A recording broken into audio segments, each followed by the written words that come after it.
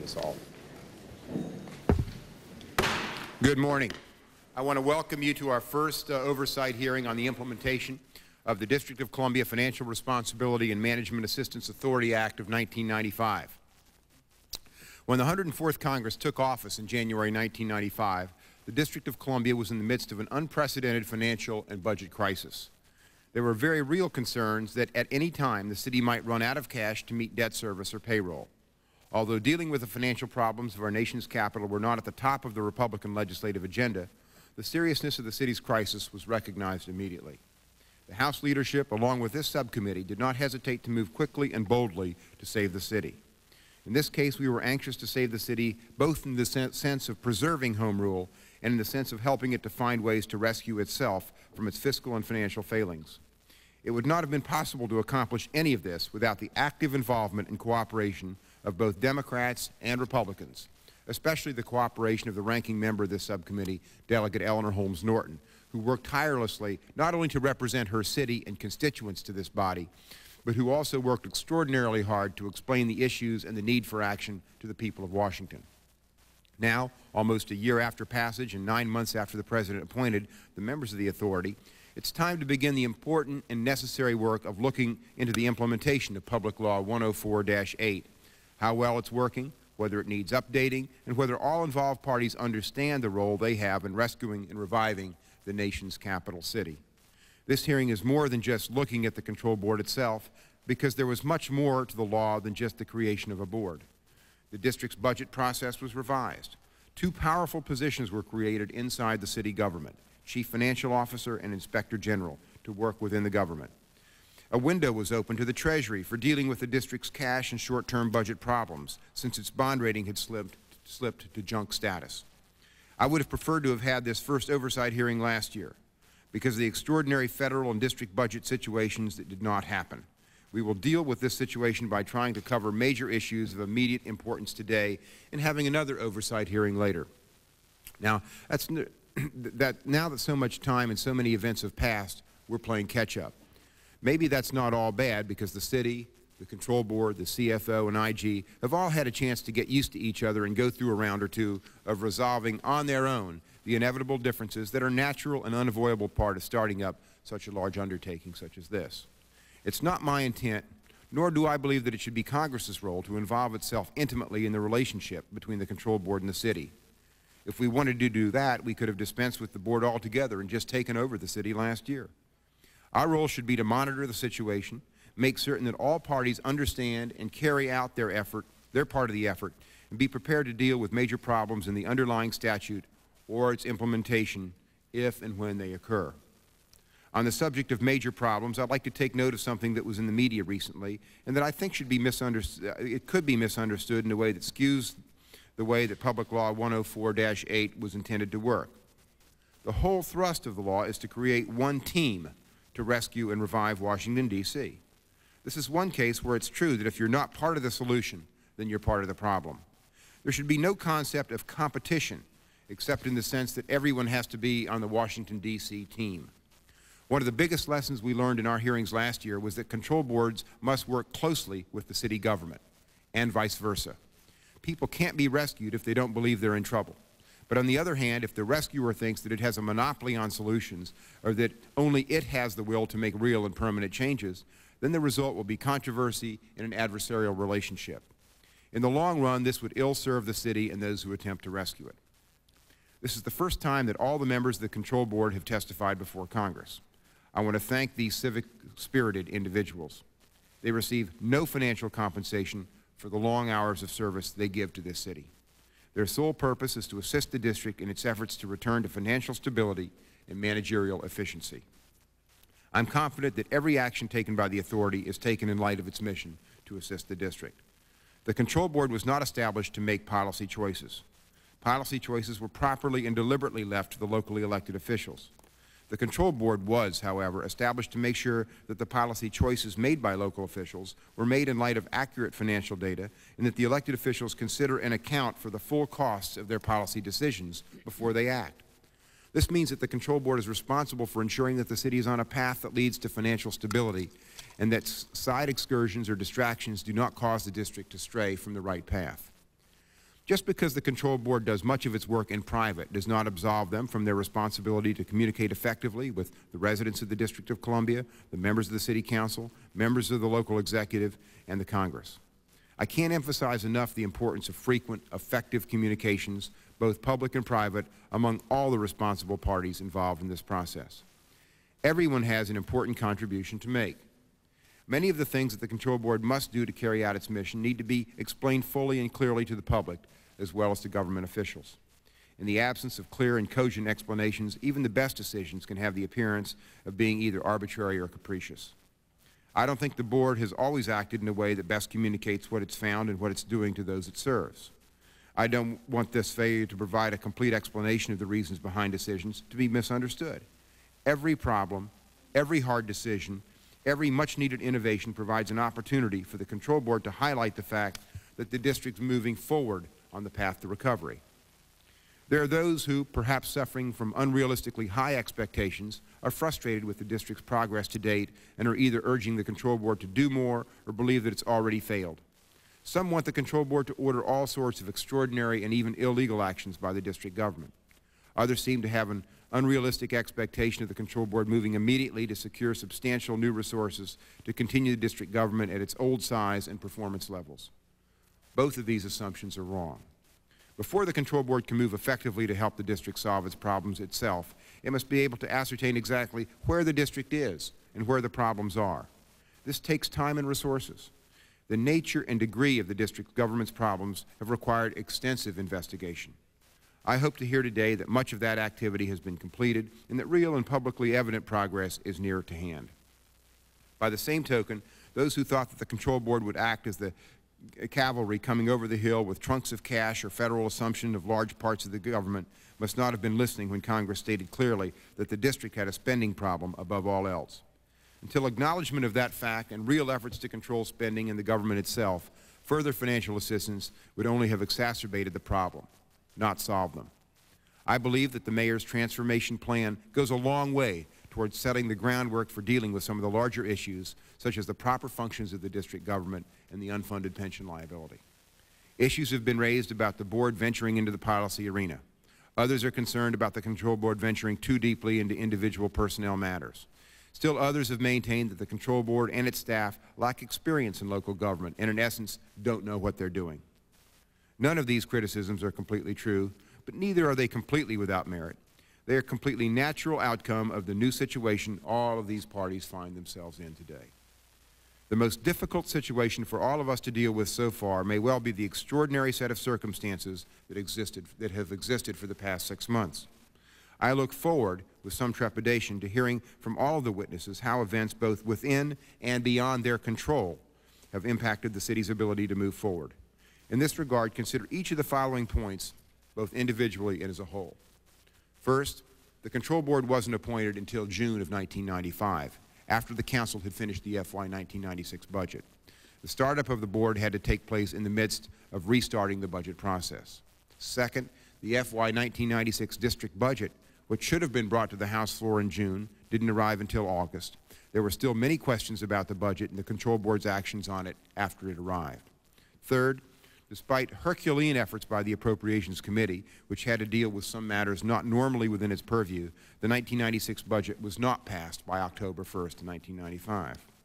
Fourth, because the appropriation bill was not passed, only part of the federal payment was made available to the District in the first continuing resolution, and not the entire $660 million that the Control Board and the City had been counting on to be available. Fifth, one of the most important provisions of Public Law 104-8, the Chief Financial Officer, wasn't appointed until October of 1995. Therefore, all of the important functions of that office were not present for almost 5 months after the Control Board was appointed. Sixth, when the federal government shut down in November, so did the District. Seventh, when the federal government shut down again in December, the District stayed open at the behest of the congressional leadership, but constantly had to consider whether it should shut down as a matter of law. Eighth, when it came time to enact a 1996 supplemental budget to better deal with changed circumstances, the District still did not have an approved original 1996 budget from which to work. Ninth, another key element of Public Law 104-8, the enhanced Inspector General, did not take office until January 1996. The vital audit systems review and investigation work of that office were thus 7 full months delayed from the date of the appointment of the Control Board. 10, even now, as the City and the Control Board work on the 1997 budget and the 4-year financial plan, there is no official and legal 1996 budget. This raises severe concerns of how to budget prospectively. When do you not know what your current budget really is? As we sit here today, the district is within about 2 weeks of running out of cash or of once again delaying payments to vendors and Medicaid providers, while more than $200 million of the federal payment is still due. This incredible situation has to have had a profound and negative impact on the ability of the Control Board and the city government to move forward. The necessity of expending so much of the district's limited resources, especially top-level management, on these constant crises must be taken into account when anyone, the public, Congress, or the press, considers what progress has or has not been made up until now. What the District of Columbia needs above all else is a period of stability and calm so that plans can be completed and actions can be started. I will do what I can to see that stability prevails, and I anticipate significant progress if that happens. I would now yield to my colleague, Ms. Norton, the ranking member of the subcommittee, for an opening statement. Thank you, Mr. Chairman. I apologize for my tardiness and thank the chairman for his indulgence. I was in Canada on a one-day visit of women members of Congress with women parliamentarians and have just arrived at Dulles. I want to welcome today's witnesses and say how pleased I am to receive all of you for your first report to the Congress. And I want to thank Chairman Davis for organizing this hearing. May I thank him as well for postponing the hearing as originally scheduled until all concerned could have their own meetings. The mayor, the authority, and the relevant staff have had several meetings, including one with me, and I congratulate all for their efforts in resolving organizational and other issues. Almost a year ago, Congress rushed to establish the District of Columbia Financial Responsibility and Management Assistance Authority before the spring recess because of fear that the district could have a payless payday or other financial catastrophe while Congress was out on its district work period. However, the authority was established not only to enable the district to borrow money, but also to help reform its operations so that the city would again be able to borrow on its own. The authority has had to work under the most trying of circumstances. Lacking a financial information system, the district and the authority have nevertheless had to generate financial information without assurance of its reliability. Moreover, the authority was established between 2 budget cycles and thrust into oversight of congressionally mandated cuts in a crisis atmosphere. The authority carried out the mandate to assure cuts, but then urged the Congress to cut no further until the city and the authority could engage in the analysis necessary to restructure and re-engineer district functions. The House ignored the careful and rational recommendation of its own agent and required the authority to force fresh, immediate cuts on the district. New cuts without a plan set back the possibility that financial recovery could begin this fiscal year. But Congress went further. It shut down the district for a week and on 3 separate occasions thereafter forced the city to again prepare for possible shutdowns. Moreover, in an unprecedented delay, Congress has yet to enact a major part of the federal payment 6 months into the fiscal year. Thus, in the midst of the district's fiscal Waterloo, Congress has intruded itself as a major factor assuring defeat, at least for the time being. The new cuts and the delayed federal payment have kept the authority in a crisis management mode since its creation. This has delayed the real work of saving money, recognized and mandated by the authority legislation, and that, of course, is the complete overhaul of district operations. Until the authority and the city can get to this work in earnest and residents can see improvements in city services, a most important mission of the authority legislation will remain unmet. The authority has struggled as well with the complexities and compromises embodied in the legislation itself. None of the problems in the way the statute is drawn are there by accident, however. They are there by design. The design was to get the job done while saving as much home rule as possible, pure and simple. The expectation was that the individuals involved would make the statute work. As with everything else in this world, success is driven by people, not by the laws they administer.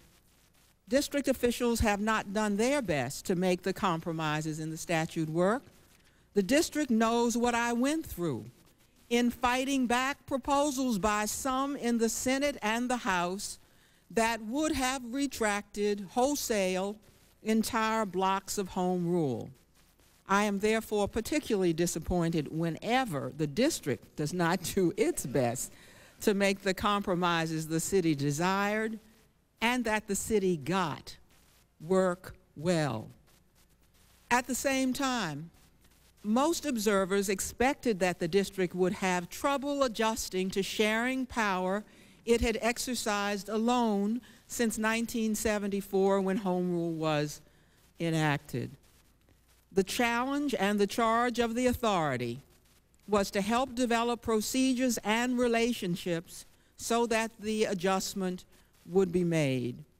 To help ensure that this would happen, I engaged in an exhausting struggle here to ensure that all members of the authority would be Washingtonians with a healthy respect for home rule that is so highly valued in this democracy-deficient city. I want to commend the authority and the city for the efforts they have made, especially recent meetings among themselves that have achieved significant progress. I will place into the record the agreements reached at the meeting held with the parties in my office after all have had an opportunity to look at the memorandum. Further steps will be needed as well, however. I have listed some of them in the memo I will attach. I want to reiterate that I stand ready whenever called upon to use my good offices to help establish administrative, systemic remedies to problems raised by the statute or otherwise. Finally, in reviewing the statute in preparation for this hearing, I have concluded that the compromises that saved home rule are indeed workable if all work at it. One example is the Chief Financial Officer provision. The functions and personnel of the financial cluster are all explicitly committed to the CFO, including the offices of Treasurer, Controller, Budget, Financial Information Services, and Finance and Revenue. The CFO appoints the Treasurer, Controller, and Director of Financial Information Services, the latter two with the approval of the mayor. The mayor retains the right to appoint the Budget Director and the Director of Finance and Revenue, only because these are cabinet positions. But even here, he must get the approval of the authority for these cabinet appointments. Great concessions are made to the authority and to the CFO in the authority legislation. The CFO must move forward to exercise control over the functions and personnel of the financial cluster as mandated by the statute. The district must do nothing to impede him, and the authority and the district must help him work out the personal and official relationships.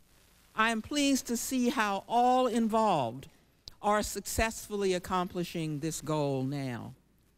I am certain that the CFO issue and others can and will be worked through without intervention by Congress, to curtail home rule. I have full confidence in the ability of the authority and the district to make the authority legislation as enacted work as enacted. In any case, as the only member of Congress from the district, I have no intention whatsoever of presiding over or aiding and abetting the end of hard-won, much beleaguered home rule.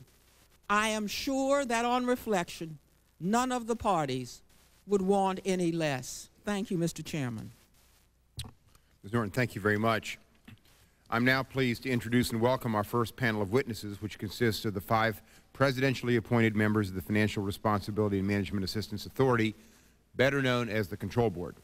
This is the first time all 5 members will be testifying before Congress, an occasion we've eagerly awaited.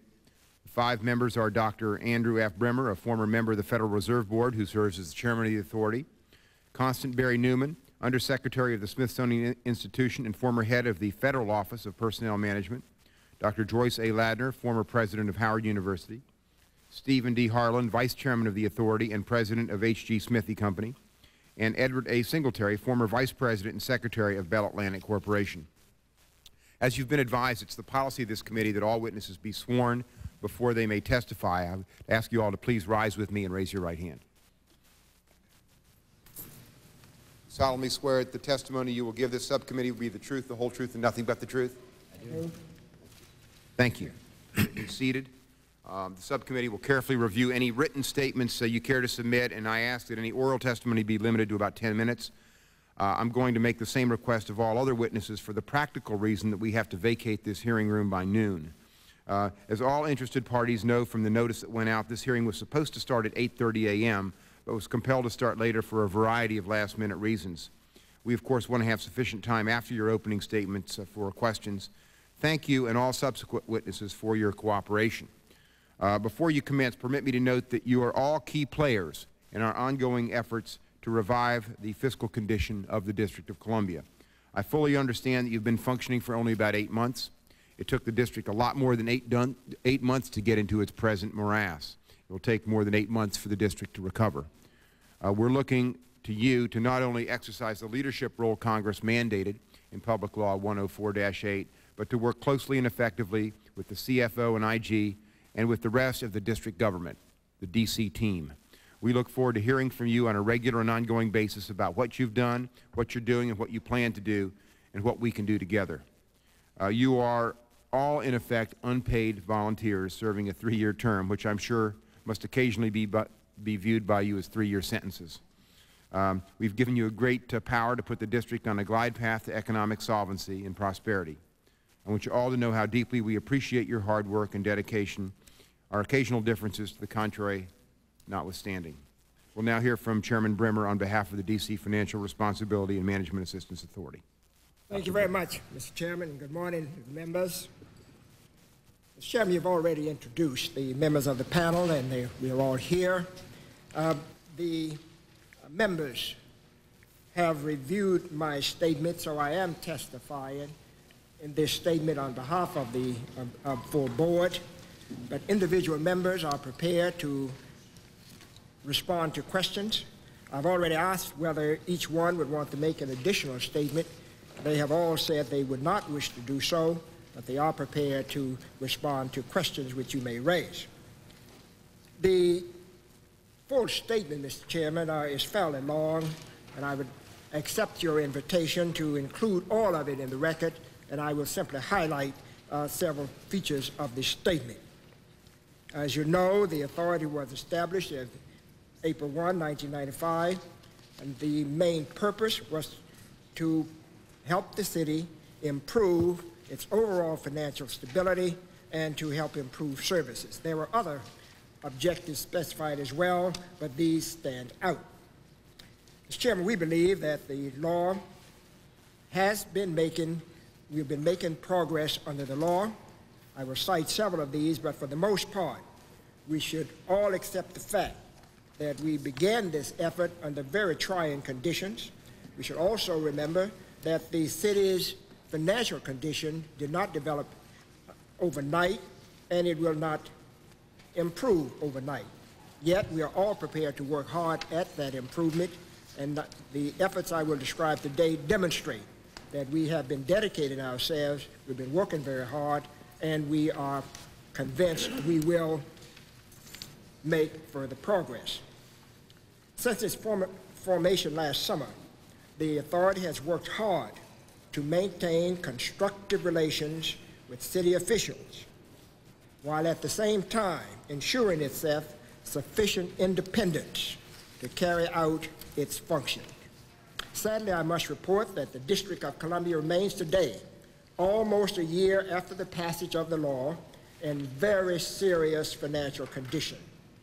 Without dramatic action in coming weeks, the city's cash position will turn particularly dire.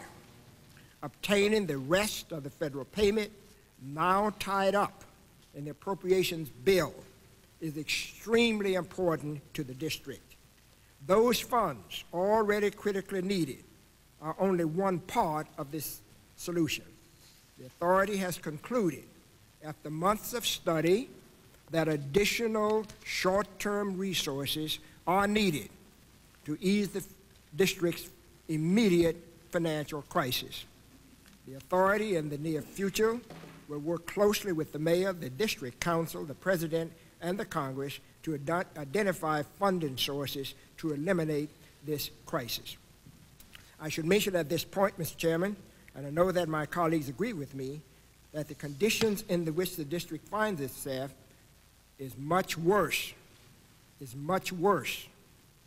than we anticipated when President Clinton appointed us as members of the authority. Cash shortages, the size of the deficit, the vendor payment problems, dwindling resources, decaying infrastructure, and hamstrung agencies all seem worse than we originally expected. And while I believe there is much cause for hope, including the fiscal year 1997 financial plan and budget recently put forward by the mayor, no one should underestimate our financial plight and the amount of time, effort, and cooperation from all who care about this city that would be necessary for us truly to revitalize the district. We were asked particularly to share with the committee the progress we have made. Now, our fiscal situation did not deteriorate overnight, as I already said, and it will take a great deal of effort to move the city forward. But I would want to repeat what the chairman said earlier. This is a relatively new institution. The chief financial officer has been in place only 5 months, and the inspector general arrived only in January. The fiscal situation has been complicated by the unexpected delay in passage of the appropriations bill that was already noted. Only now, with the fiscal year 1997 financial plan and budget, will the authority have an opportunity fully to influence the course of the district's budget formulation. And I want to digress for a moment, Mr. Chairman, to say that in that appropriations bill, at least in the conference print, there is additional authority, there are additional powers for us, and we would like very much to have those so we can proceed in carrying out our recommendation. So the failure not only holds up the balance of the federal payment, but it also holds up some instruments of administration which we need. And we have made some recommendations to modify some of those, and we will reiterate those and submit some language for the record on those, Mr. Chairman. Without objection, they'll be entered into the record. Thank you very much. Let me just also, if I could, recognize the chairman of our full committee, Bill Klinger, who's just come in. Chairman Klinger, we appreciate you being here with us this morning. Thank you very much. Go ahead and proceed. Thank you. Now, the headlines are full of bad news about the district. What the media does not as readily relate to the public is the progress made by the authority and the city itself under the Act. Several months ago, this authority was what you see here today. The volunteer, unpaid members, 5 of us. Today, we have a staff of 27 hard-working professionals, including CPAs, lawyers, MBAs, MPAs, and economists, all together, overall, a group of dedicated people without whom we, the members of the authority, could not effectively function. We have worked hard to fulfill the requirements and mandates of the law. Section 203 stipulates that we may review contracts into which the district proposed to enter. To date, we have reviewed more than 1,000 such contracts, with a cumulative average processing time of about 1 week, and we have approved more than 95% of them. During the month of February, our average contract processing time was 4 days. Our review of contracts has suggested many needed changes in the district procurement operations. I want to stress that. In the process of approving contracts, we have noted that there are needed changes in the district procurement operations, and we are now working closely with city officials and others to seek improvements likely to save millions of dollars. Section 203 requires that we review all district legislation. We have examined more than 40 legislative acts and have approved all but 3 of them. In November, we disapproved the Budget Support Temporary Act and suggested several changes which were subsequently included in a revised Budget Support Act that the board approved. Excuse me. Last month, the authority disapproved the fiscal year 1996 supplemental budget as passed by the council. We believed that the act's addition of $87 million to the district's deficit would be fiscally irresponsible. The authority instead sent back to the council allocation of $129 million and cuts to make the $4.994 billion budget ceiling imposed by the Congressional Appropriations Conference Committee. Moreover, in many of the acts deemed approved by the authority, our staff has worked closely with the staff of the council to improve legislative language and fiscal impact. But again, we have worked substantially on the range of issues that have been put before us. The authority has done much more, of course. Since our creation, we have sought extensive outreach in the community. Members of the authority and its executive director and general counsel have participated in nearly 200 discussions, panels, and other forums in every ward of the city. We have had 2 hearings at which the public at large was invited to testify, and we have held 18 public meetings and public hearings in the conduct of our business. And I could go on to describe additional activities which we have engaged in and the kind of effort we have made to enhance our relations with the city. We have also had, excuse me, extensive contacts. I'm sorry, Mr. Chairman. Our contacts with labor organizations and the business community have borne fruit as well. For instance, we have received many excellent suggestions from labor groups about ways to cut costs and improve services. With regard to corporate citizens, the authority and Ford Motor Company, last month, as an example of the kind of cooperation I have in mind, the authority and Ford Motor Company announced last month an arrangement in which all of the district's Ford emergency police, fire, and public works vehicles will be repaired and maintained through a $750,000 line of credit provided by Ford and guaranteed by the authority.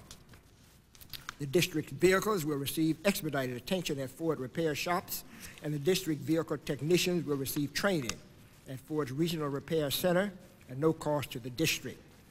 The authority applauds Ford's corporate citizenship, and we encourage others to seek similar creative ways to help their city in this time of need. Mr. Chairman, I would like to turn now to the authority's relationship with the district government. We are keenly aware the authority is not the elected government of the District of Columbia. In being sensitive to our appointed role, we have, in the last 7 months, sought as much as possible excuse me, to work through and in collaboration with the city's elected executive and legislative representatives. As mentioned earlier in my testimony, authority members and staff in the conduct of our work have frequently met and regularly consulted with the mayor, the city administrator, the chief financial officer, the inspector general, the board of education, city agencies, the chairman and members of the city council, and the staff of all of the aforementioned offices. We have generally had constructive and mutually beneficial relationship, and the result has generally been more positive and effective than public policies and procedures, have resulted in effective public policies and procedures. 2 weeks ago, the authority held a retreat with the mayor and his senior officials. last week we had a retreat with members of the council and their senior staff. As one might expect in any democratic tradition such as ours, that also includes a control board. There have at times been respectful disagreements between parties, yet in all candor, these disagreements typically arise from honest differences about roles and responsibilities or from different interpretations. Nonetheless, the Congress, through public law, gave the authority certain powers to ensure that responsible financial governance of the district was carried out. The authority has used those powers, and we will continue to use them when we believe that other methods are ineffective or exhausted. As mentioned, the authority has disapproved certain legislation passed by the district. The authority has also issued orders to obtain information to compel actions that it believed would not be forthcoming otherwise. We have issued detailed instructions to the Chief Financial Officer regarding the appropriate allotment of fiscal year 1996 funds as mandated by the Congress. The apportionment of $129 million in cuts has been given as guidance to the Chief Financial Officer, who is currently providing detailed instruction to city agencies. If necessary, this guidance will be followed by an order to ensure that agencies keep within the mandated limits.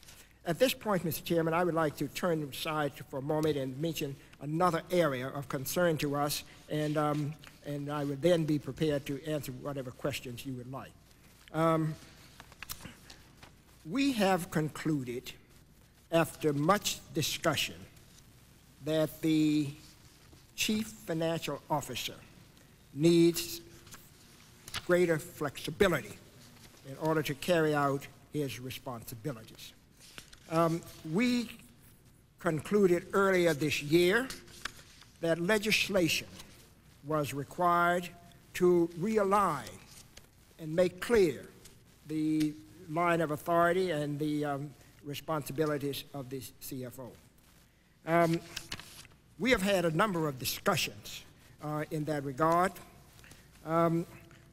We have concluded, however, that we would not, at this moment, ask the Congress to enact that legislation immediately. We did so because it is my understanding that the mayor has agreed to delegate to the Chief Financial Officer the authorities which the CFO feels he needs. I say I understand that that has happened because, unfortunately, that discussion took place when no member of the control board was present. But we believe that if the mayor delegates that authority to the CFO, and if he does it quickly, that would provide the flexibility that the CFO needs. On the other hand, if that is not done, if it is not done quickly, Mr. Chairman, we will be right back here asking that the law be changed. Thank you very much, Mr. Chairman. I asked my colleagues as we got underway whether they wanted to make an additional statement. They said no, and so all of us are now prepared to respond to your questions. Well, let me just say, I'm going to have questions for each of your colleagues, but they obviously are the veterans of many hearings when they said that. I can appreciate that. We appreciate it. Let me just ask a few questions, if I could. Dr. Brimmer, my staff has been contacted by more than one city agency about the allocations that the authority has made for the rest of 1996. Particularly in light of yesterday's activities at UDC, could you address the question of whether the authority has ordered any spending reductions that would close city agencies or institutions for months at a time, or would require 40, 60, or 80 furlough days by the end of the year? No, Mr. Chairman, we have not. There has been, as you indicated, a good deal of confusion over this. Let me say quickly what happened. The ceiling of $4.994 billion was set by the Congress. In addition, we were instructed to allocate the difference between the original budget proposal of $5,123 million and $4.994 billion. roughly $129 million. We proceeded to make those allocations after discussion with and receiving recommendations from the mayor and the council. We issued guidance to the CFO to assure that the agencies live within the lower budget ceilings which we determined to be appropriate. At the same time, in carrying out those instructions, the CFO noted, observed that there are some agencies, not many, but some agencies are already spending at rates substantially in excess of the ceiling. Some agencies, and the UDC in particular, since you mentioned that one, exceeded its budget a year ago and has not taken any actions to indicate that it was responding to the guidance that had been given. And by all indications, it looked as though, and the CFO was convinced, that the UDC, along with some other agencies, would exceed their ceiling. And so additional guidance was given. We said to the CFO that all agencies should be allowed to spend up to 100% of their allocation at a rate that would keep them within that, except in those cases where an agency indicated, or at least demonstrated through its actions or lack of actions, that it was likely to exceed its ceiling, then the CFO should be able to impose special restraints to assure that they would get under and remain under the ceiling. That is the background of the issue you just raised. Apparently, and I say apparently because I don't know, apparently there was some interpretation of that guidance at UDC suggesting that their allotment was being cut. That was not the case, Mr. Chairman. We know of no case where an agency is operating on the assumption that they are being cut below their actual ceiling. Well, and in point of fact, if someone felt their agency had been ordered to cut too far, they would be allowed to make their case to the authority, and they should be prepared to do that. Isn't that the appropriate mechanism? They would be, precisely. And they have been told that they would be first stop, and I want to stress this, the first stop is the CFO. We would not encourage any agency to come to the control board to lobby. They should make their case with the CFO. And, of course, if they feel that they are not getting a fair hearing, of course, they're free to come to us. But the first stop is the CFO. Let me just ask you, you talked about the $4.994 billion ceiling. That's technically not in effect, is it, until Congress acts on the budget? Am I right on that?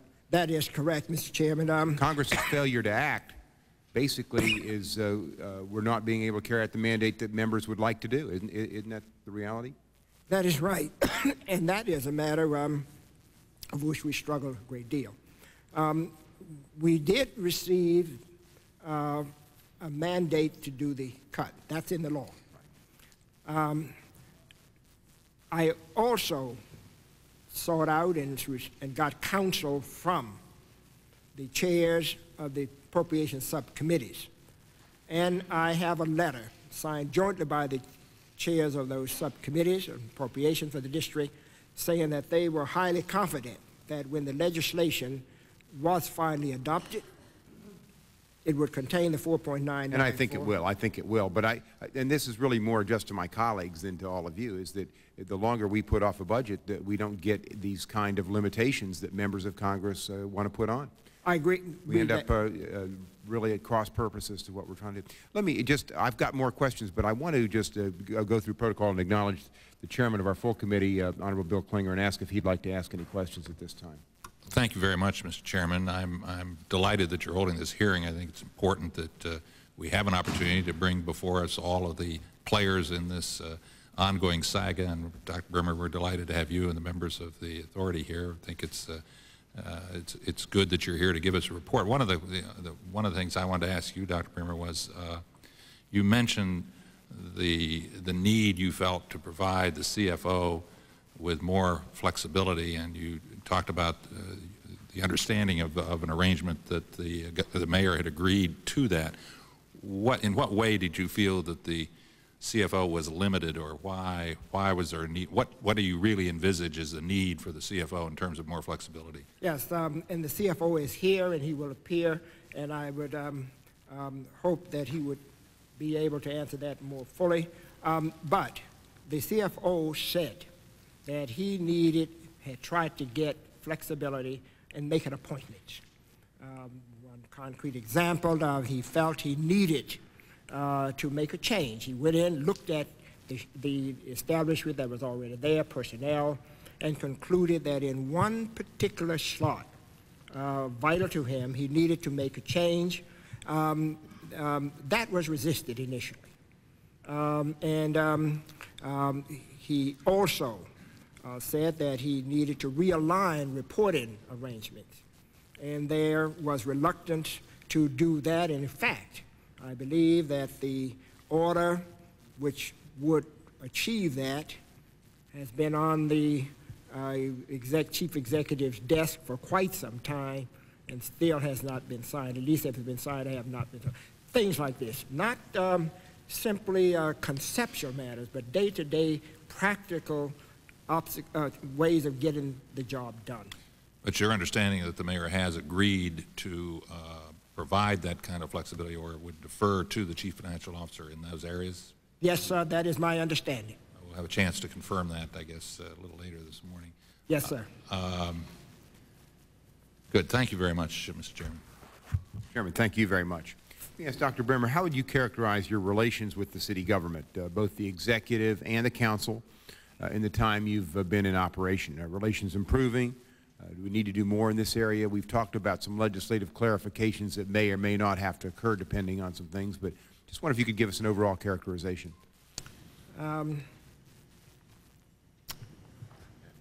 You knew I was going to ask that, so. Yes, I did. And I thought about what I would say and how I would say it. I'm going to ask the mayor the same thing. So. Yes, I hope you would share that. I would ask my colleagues if you would permit me to allot a few minutes, part of my time, so they could share their view too. This is a matter of great concern to me. We've spent a lot of time among ourselves talking about it and working with the mayor on it. I would say our relations with the mayor have been episodic. They have been, from time to time, very good. Other times, not so good. That they're basically questions of communications and interpretations of our authority and what we can do and should do. In general, the mayor has been supportive of our activities, but as illustrated by the divergence of views about what should be the role of the CFO, we have had differences. I thought our relations were improving substantially in the last few weeks. We had a weekend retreat, just board members and two of our senior staff, and the mayor and his senior staff. Spent the whole day working together, covered a lot of ground, had a good exchange, constructive exchange of views, and I thought we were now witnessing a modification and an improvement. And then, unfortunately, I must say, and this is my own concern, I was troubled to see the mayor last night at the demonstration essentially putting much of the blame for the financial restraints on the board and not putting them in perspective. So that I did not find comfortable. But as I said, our relations are episodic, but I think on balance, and I hope that they are improving. I would ask my colleagues whether they had any views on this. Dr. Bremer, let me just say one thing. The fact that they're going to be pointing the finger, that's why you're there. That's why it's worked in every city. It's called politics. Yes. And in every other city, when there have been uncomfortable cuts, the political leaders, rather than stepping up to the plate many times, and have just wanted to point the finger at somewhere else. So I just say get used to it. I don't think this will be the last time. You got a 3-year term. Thank you. Well, I'll ask my colleagues if they wanted to share in this comment. I might add a 3-year unpaid term, but Okay. If I may, I'd like to comment on the cooperation. I believe that it has improved a lot, particularly since February 16th when the mayor unveiled the 1997 financial plan and budget. To me, that was quite a shift in direction and a very positive shift. And I think that, at least as far as I'm concerned, and I believe the board, that the recognize that shift and look forward to working in a constructive fashion in developing vision and seeing that our common goals are in fact well understood and we're going in the same direction. So I'd like to speak on behalf of improved cooperation and in a substantive way. I'd like to speak also because I think that in the beginning, up until perhaps the early part of this year, there was a lot of conflict between the board and the mayor and his staff. I believe, however, that once all of us came to understand that none of us could succeed until we began better cooperation and to really put forth an image to the city residents that we were working together in their behalf, that we began to see a lot of change. So I think that things have improved tremendously. It's not to say that politics won't continue to enter in here and there, but that goes with the territory. I guess I'm a cynic or maybe a realist. My expectations were at the outset that no one gives up power willingly and that we were going to have some struggles at the outset about where the line was to be drawn, and that was expected. I think that where we need to do some more work, and I think our retreat started that process, is in communication. Communication, straight talk about what are the issues and what are the roles and responsibilities. And I do believe that that has started. We have to respect what is the responsibility of an elected official, but the elected official has to also respect the responsibility of the control board, and we're not going to do it unless we work together. And I'm much more optimistic now than I was, say, a month ago. thank you very much. I too believe that there has been significant improvement if you can step back and forget the latest episodes that you're dealing with. The last month, I think, has been very good, despite the most recent things we've had to deal with, and I think they will get better over time. Thank you very much. I have a number of questions I will submit to you that you can answer in writing, because it's like 40 questions to go through, so I'm not going to get through all of these today. I do want to ask a more parochial question from a Virginia perspective, and that is the public safety and corrections in the district. What are your plans and actions in this? I know that Senator Hatch has proposed an anti-crime grant of $20 million to the city. Representative Heineman over on the House side is actually looking to double that. We know that the money is badly needed. In addition to the additional funding that has been provided by the authority, how do you feel about that, and what are the plans you've made for public safety in your markups of the budget? All right. Thank you, Mr. Chairman. A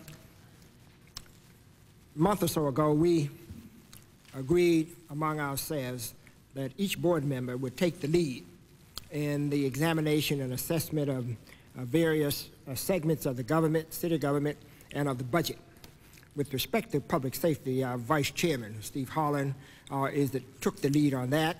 And he has spent far more time than the rest of us, but we've all spent time on it, but he's spent far more time than the rest of us on public safety, and his recommendations are the ones that are embodied substantially in our recommendation vis-a-vis the plan and budget, which we'll be sending to the mayor in the next couple of days. So I'm going to ask Mr. Holland to respond to that, please. Okay. Public safety is of great concern to all of the citizens of the district as well as the region, as you point out. We believe that when you look at the crime statistics, they're up significantly in 1995 and the first part of 1996 over 1994. It's of great concern. The police department has had to do with far too little in the way of non-personal service spending. So we would encourage any assistance from Senator Hatch or from any federal government form to help the police chief in getting on top of getting the equipment that he needs to run that operation. We have come up with recommendations. We're suggesting that the police budget be increased over what the mayor's 1997 financial plan and budget mark will be in this round. And it's an area of concern that needs attention. We believe that the police chief is probably doing a good job, and we ought to give him the resources to do it and get out of his way and let him do it. What about the pay for the men? I'm sorry? The pay for the men on the street. That's also been a subject of yes, the officers took a 4.2% reduction. They're the lowest paid officers in the region. The officers are scheduled to have that pay reinstated October 1, as well as the premium pay on overtime October 1.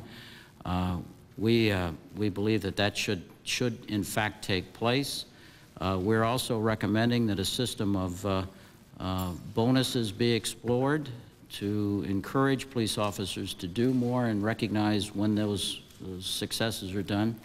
One of the things, just generally speaking on the budget, is we're trying to get to measuring outcomes as well as just resource inputs. That's throughout the budget, and that, I think, is an important shift in the way this is being approached. So that's true in police as well. In corrections, specifically Lorton, it's a disaster. Corrections has been underfunded for the last 25 years, every year. They've overspent their budgets because they've had to. They have 9 court orders that are just, the courts are demanding greater spending. These are largely unbudgeted spendings, even though they're known spendings within the budget. The mayor in his 1997 financial plan and budget mark indicated $18.8 million worth of unbudgeted but known required spending. So we're almost $20 million underwater beginning there.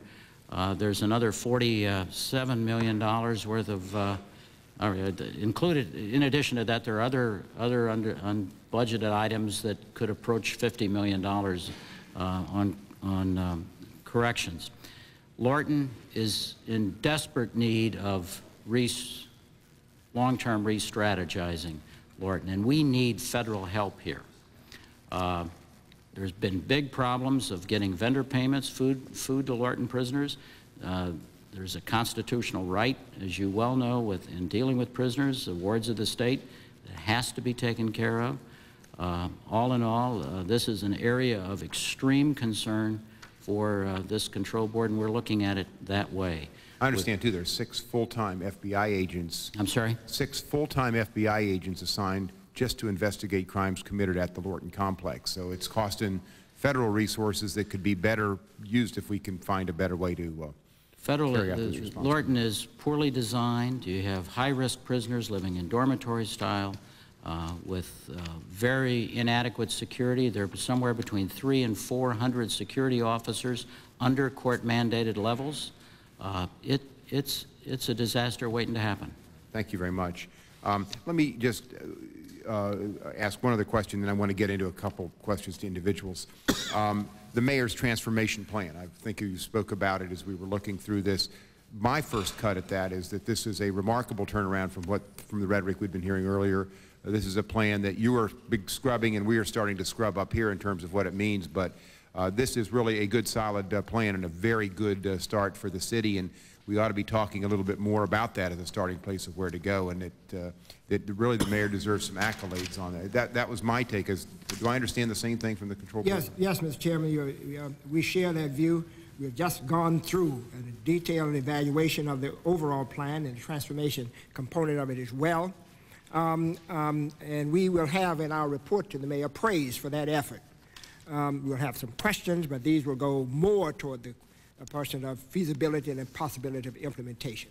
but it is a good plan, a remarkable plan, and it does represent the kind of product that can turn out when there's constructive, dedicated commitment to it. We think it's a good plan. Thank you very much. Let me ask Dr. Ladner, I know you're looking at the D.C. schools. I just wonder if you'd like to say a few words about what you're undertaking, the kind of the state of the schools, and I know it's going to take a long time to turn that around too, but any thoughts you might want to share with us, at least on a preliminary basis at this time? Yes, Mr. Chairman. In fact, we have had numerous discussions with the superintendent and his top staff as well as school board members. We will soon, within the next 2 weeks, have a meeting of the full authority with the full school board.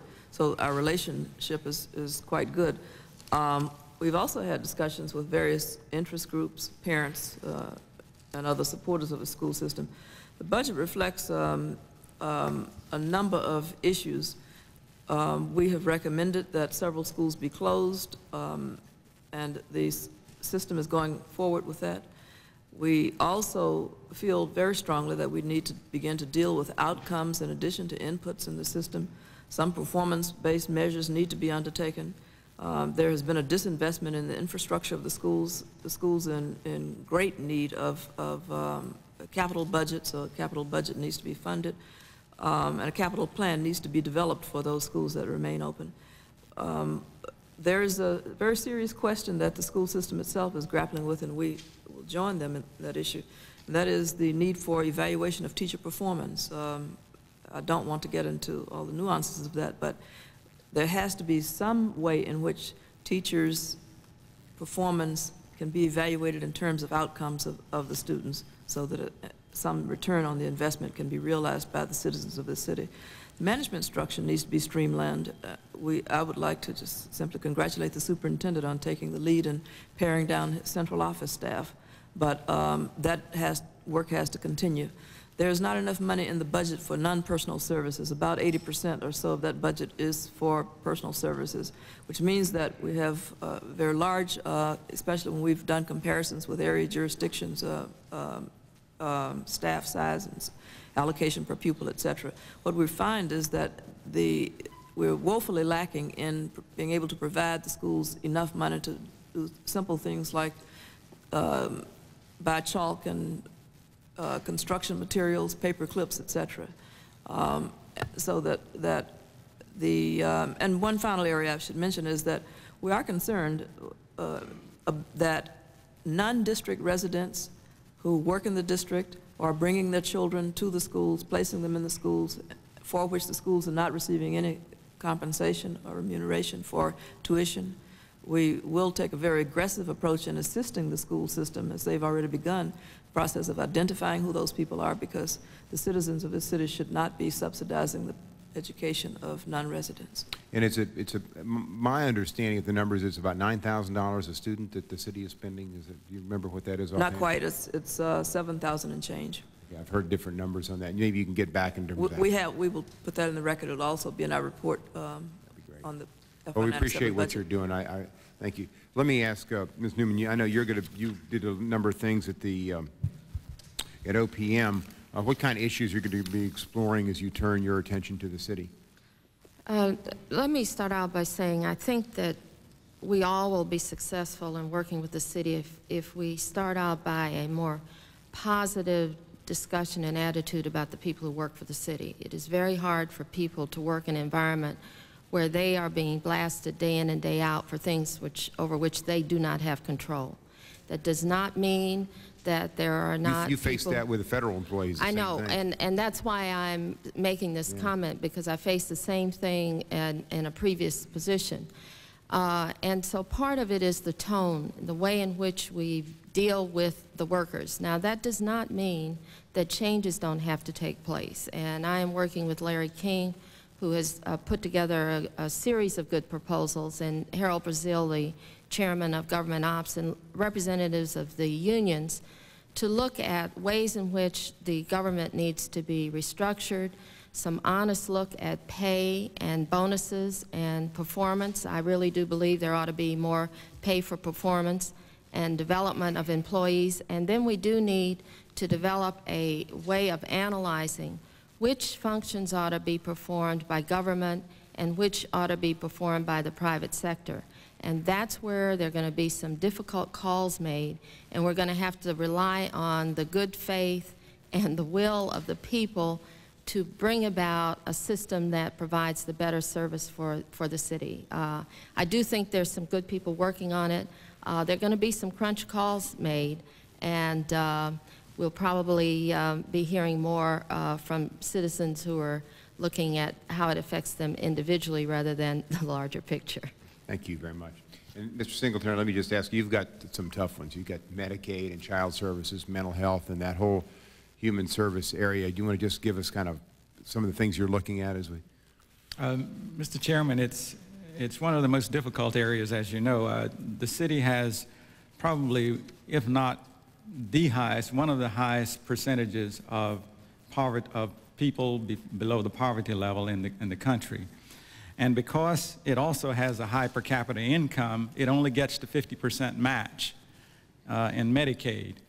And Medicaid is consumes about $850, $900 million annually. And the mayor has, and that's projected to grow over the next 4 years to the point where the Department of Human Services now consumes about 34% of the budget. If the projections were correct along the baseline, that would go up to almost 40%. So it's clear that something has to be done there, and the mayor, in his plan, has recognized that as being an area that needs serious attention. The focus is being made to do several things in Medicaid that should bring about significant changes over the 4 years of the plan. The authority and would encourage the administration to also look at the non-Medicaid areas in terms of reducing the spiraling cost increases in that area, but I think the primary focus will be Medicaid over the next 2 or 3 years, and I think that will make a significant difference. Thank you. And that's really been where the money has really been going up, the amount of revenues every year expended in that area. That's right. Take that out of the picture, the city's much more stable financially.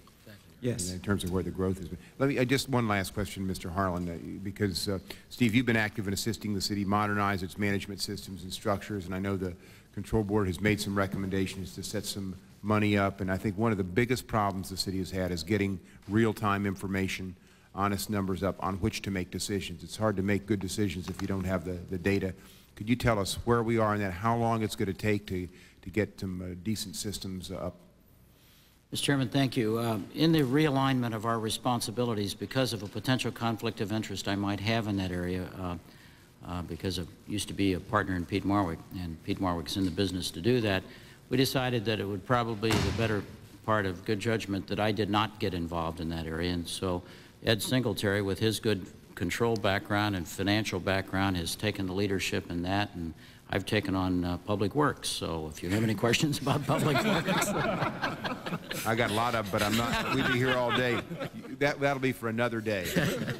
Yeah, could you just give us a brief summary of where we expect to go and working with the city to bring that up? Because it looks like that's just coming from Fairfax, where I headed the government there, which is, I mean, the difference in the systems and the information available is night and day. That seems if the city could get some information systems up, they could start making a little more intelligent decisions because you'd have more data available. That's correct, and also good systems also lead to greater efficiency in your workforce. I mean, we're doing a lot of things manually today that should be done with systems, and you can reduce your personnel cost. I think the city recognizes that this is a serious problem, and they're doing some planning work to completely change the financial management system. The current FMS system was designed mainly as a funds management system. It's not a good budget control system. It's not a good budget management system. It doesn't provide for good accounting. And it's also designed on 1980s hardware and software. So there's clearly a serious need there. And we hope that by the end of this fiscal year that the preliminary work will be done, it's currently underway, and that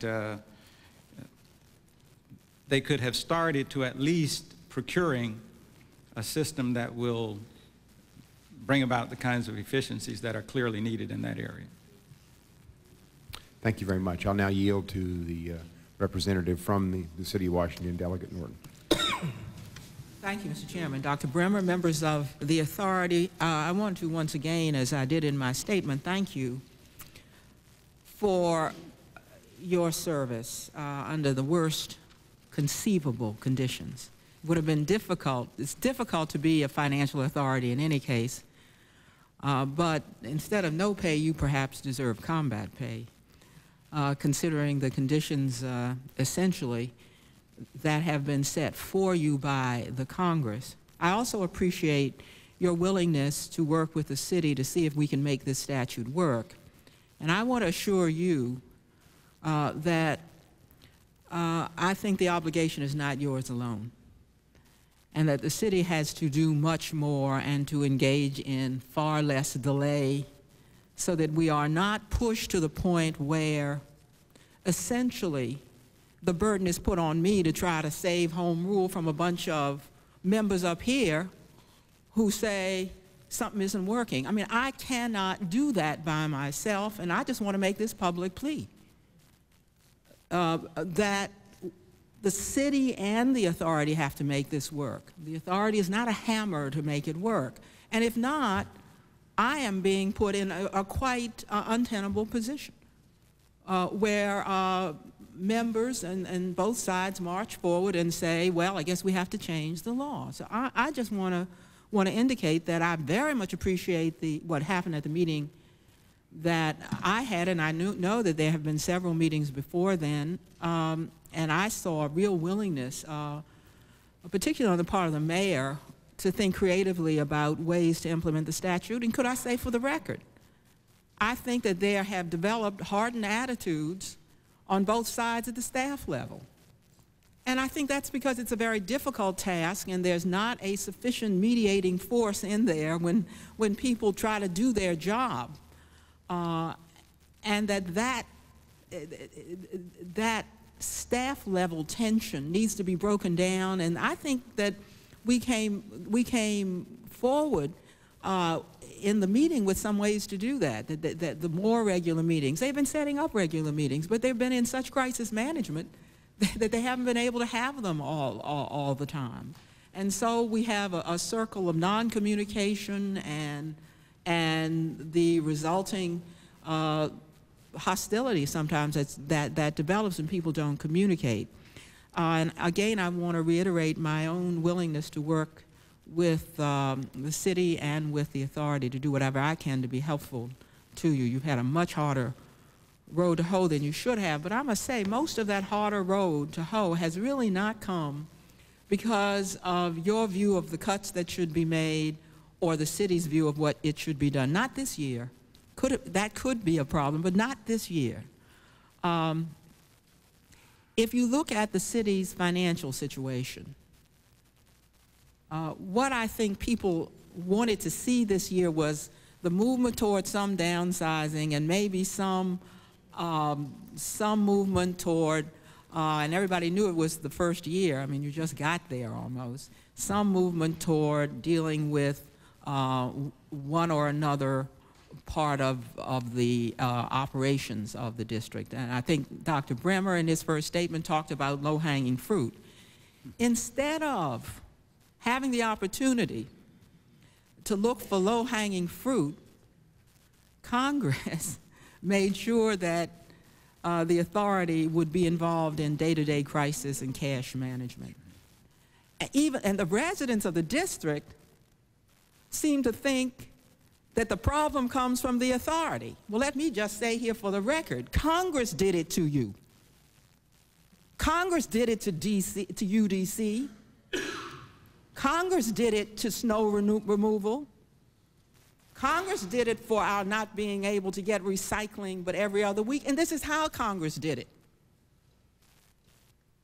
The authority said to the Congress, give us the chance to put a plan in operation before proceeding to any more cuts. It didn't wimp away from cuts, but it said we need to get a plan in place so we cut intelligently. And what the Congress said was, we don't want to hear that, authority. Go ahead and cut wherever you have to cut blind. That was not an authority decision. That was, frankly, a House decision. And when I say Congress, I ought to make it clear who did it, who the villain in the piece is. It's the body in which I sit, because the Senate said, hey, the authority is our agent. The authority says they need time to put a plan in place working with the district before further cuts. Why have them there unless you do what they say do? You are spending, the district is spending at an absolutely crippling level, 4.8, which is below the level it spent at last year, not even at the reduced level that Congress gives you with the cuts. And therefore, I have, let me just put the real question that is on my mind, because I like to think ahead. Congress says that the district should have a balanced budget in 4 years. I realize that you have not done a detailed analysis of how the city will look 4 years down the road. But looking at the status quo, do you believe that the city can have a balanced budget within 4 years if nothing else changes? Madam Congresswoman, we do have a forecast made by the mayor for the next 4 years.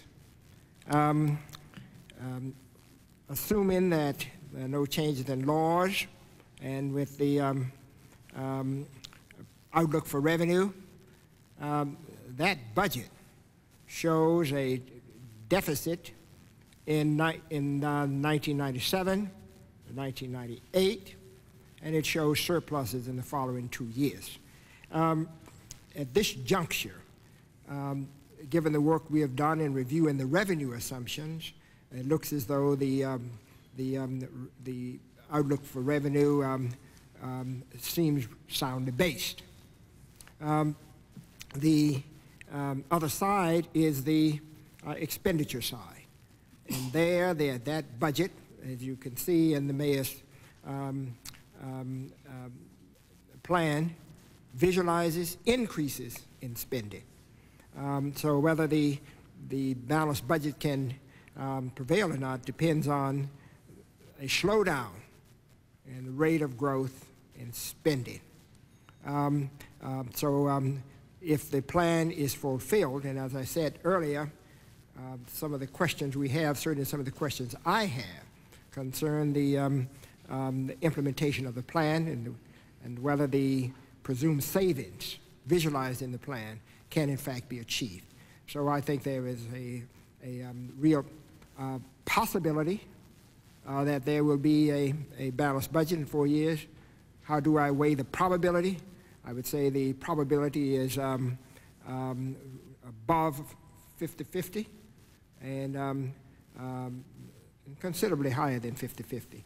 But in my judgment, unless there is some increase in revenue from some source, the chance of getting that balanced budget will be very, very slim.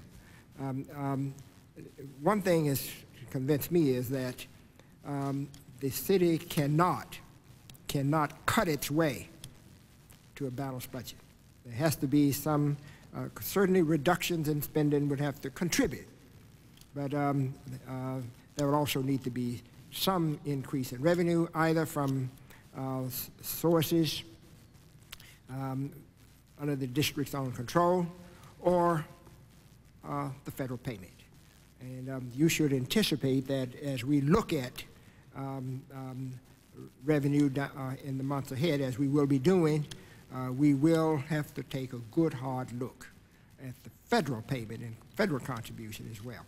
There are other certain episodic requirements that will be there. One is the pension obligation liabilities. Here, based on the work we've done so far, I'm convinced that the resolution of that problem will have to depend substantially on federal payment.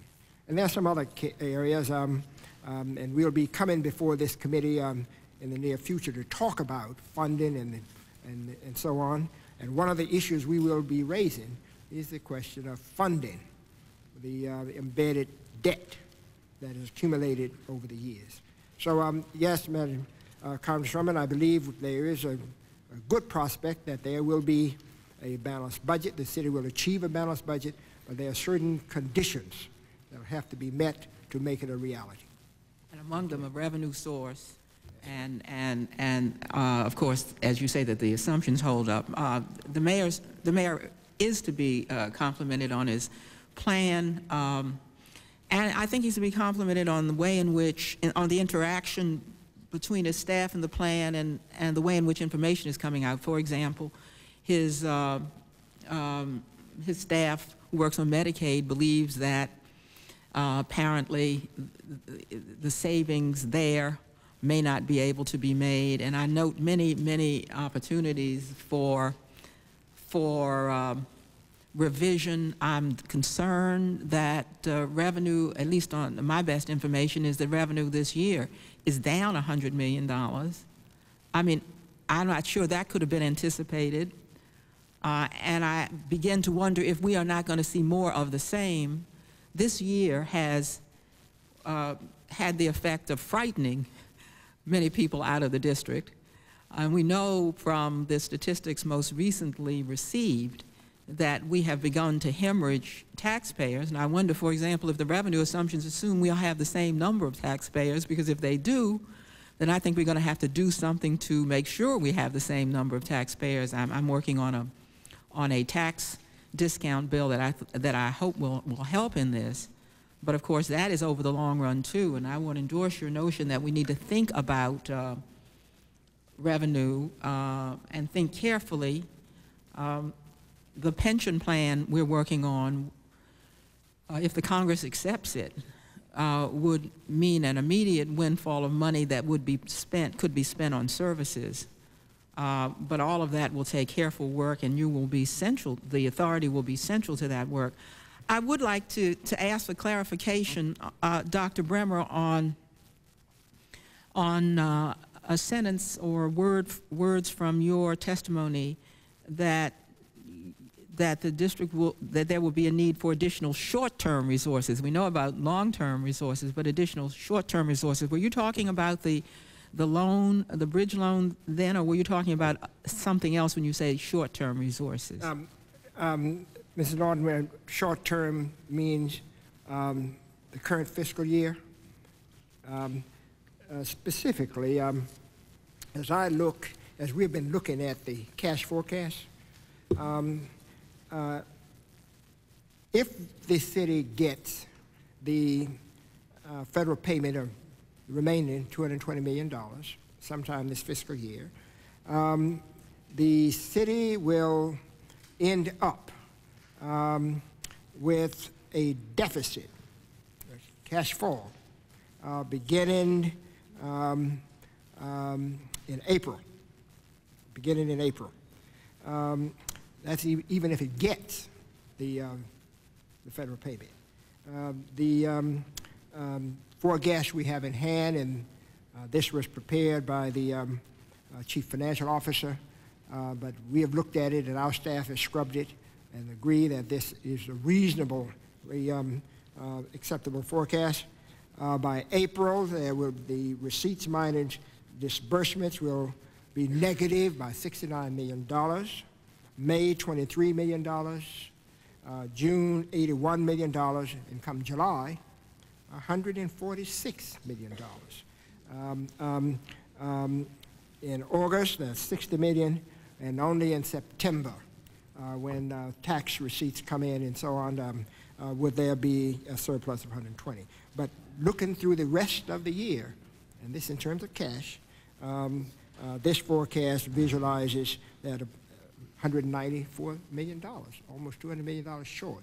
So somewhere between, say, the end of March, certainly by the end of April, looking on out through the rest of the fiscal year, the city will have a severe cash shortage.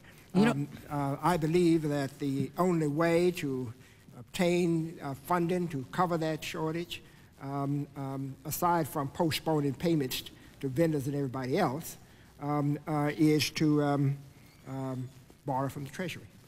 Is what, I'm sorry? Borrow from the Treasury. Since the city has no access to external capital markets, the Treasury is the only potential source. That's what I had in mind. Now, and as I said earlier, looking down the road and the long-term issue, we'll have to come back to that one. Thank you. I note in looking at the other cities that have had authorities that they contracted out a lot of their work. For example, when contract time comes up, you're going to have labor contracts. In New York, in Cleveland, they contracted that out to labor management specialists and law firms who were specialized in that. Given the need to overhaul the district's operations, I would like to have, I'd like to know what the makeup of the staff of the authority is. Who are these people? What are their functions? How many are there? Who are they? Moreover, the committee asked for resumes of the staff, and they have not been received, and I wonder why they have not been received. Mrs. Norton, the first question, the makeup of the staff. We do have a table of organization. I will characterize them quickly. We have on board about between 25 and 30 people now, around 27, 28. The chief of staff, of course, is John Hill. The deputy, a senior staff member, is Mark Goldstein. What is his specialty? May I do this because I want to provide you with as much accurate information as can on the spot. So would it be possible for me to ask Mr. Hill, who is here with us, to provide this description? We know the people, know who they are, but I think it would be better if you got a description from Mr. Hill, who is the chief of staff in this sense, and it knows all about the individual specialties and exactly what each one is doing and how each one fits in. Mr. Hill can also respond to the question about the resumes. So with your permission, Mr. Chairman, may I bring Mr. Hill to the table? Well, the chairman said we prefer to see the resumes. If the resumes had been provided as the staff indicated the committee needed, then of course I wouldn't have had to ask the question at all. In deference to the fact that we've got to get out of this room within an hour, it would be quite all right with me, Mr. Chairman, if the resumes of the staff were provided to the committee forthwith. We will put them in the record, please. Appreciate that. Finally, I would do also, we would include a table of organization describing their assignments for each person. Thank you very much. One more question. When you sit down with the mayor, and I know this is going to be an exhausting but productive exercise, and that all kinds of changes and the rest will be made, do you contemplate setting out goals for operational reform on a yearly basis? Part of the problem this year, of course, is that you've had to manage cash and just manage what Congress has indicated you had to do to make cuts, and you had to manage with a delayed federal payment. As a result, for this fiscal year, it would be difficult for the city and the authority to be able to say that something that residents can see and feel has happened.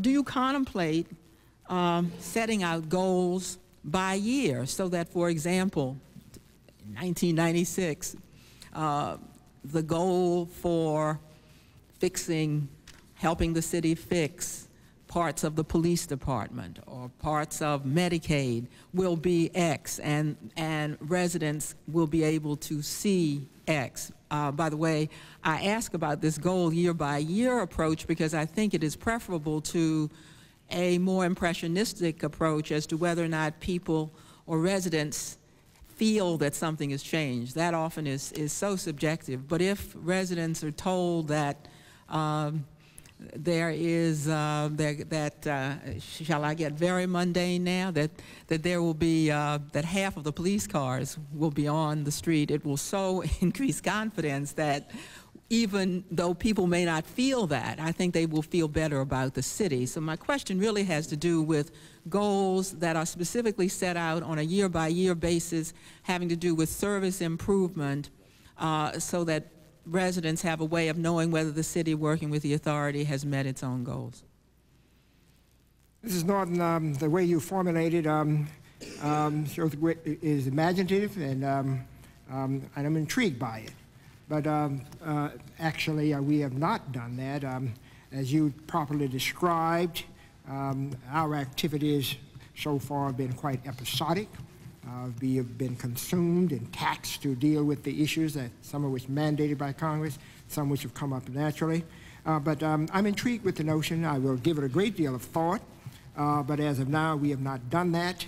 I would imagine that after consideration, we will conclude that some kind of effort at what I would describe as strategic planning of our own activities would be highly desirable, and I can assure you that we will devote as much time and thought to the matter as we can find. Okay. Thank you very much, Mr. Chairman. May I thank the members of the authority again, and thank you for your indulgence. And thank you very much. Let me just ask one very brief question. There have been talks about splitting up the city's payment for the remainder of the year into some amount this month and maybe some the next month. What does that do to the cash flow? It would certainly having $100 million more is helpful, but Mr. Chairman, the process, as much as the amount of cash, is what is troublesome. Such episodic piecemeal payment makes it impossible to plan and to schedule, and it wouldn't be counterproductive, but it certainly would not be very productive. So I would hope that the Congress would see fit to appropriate the remaining amount, so we'll know we have it in hand, we can plan, and not disrupt the process any longer. Thank you very much. Thank all of you for what you're doing for the city. I'm going to go out of order if there's no objection, and call now the mayor and the chairman of the city council, and then we'll hear from the IG and the CFO. I'd like to call. Okay.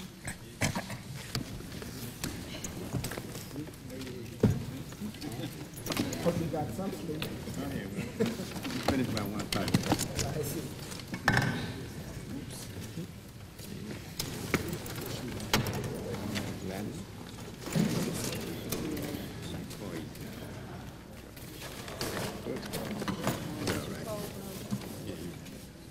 Thank you, Mr. Mayor and Chairman Clark.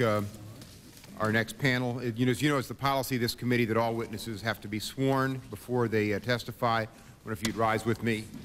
Raise your right hand. Do you solemnly swear the testimony you're about to give this subcommittee to be the truth, the whole truth, and nothing but the truth? Yes, sir.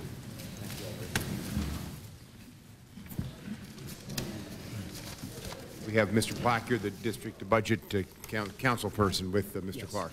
I appreciate you taking up. You can be seated. Just let me make a couple observations. I want to move through as quickly as we can. All of you will deal, both of you gentlemen deal most directly as elected public officials with issues that we're discussing today and in our hearing next week. And I want to commend you, Mr. Mayor, for the positive steps that you've taken recently. your transformation budget and your multi-year plan as a realistic response to the economic crisis we face in the nation's capital. You have also recently taken some additional and necessary steps to move toward a balanced budget. This is a welcome departure from former times, and it makes me optimistic, and I think you heard from the Control Board, it makes them optimistic that we can continue to work together as part of the team on a broad range of common concerns.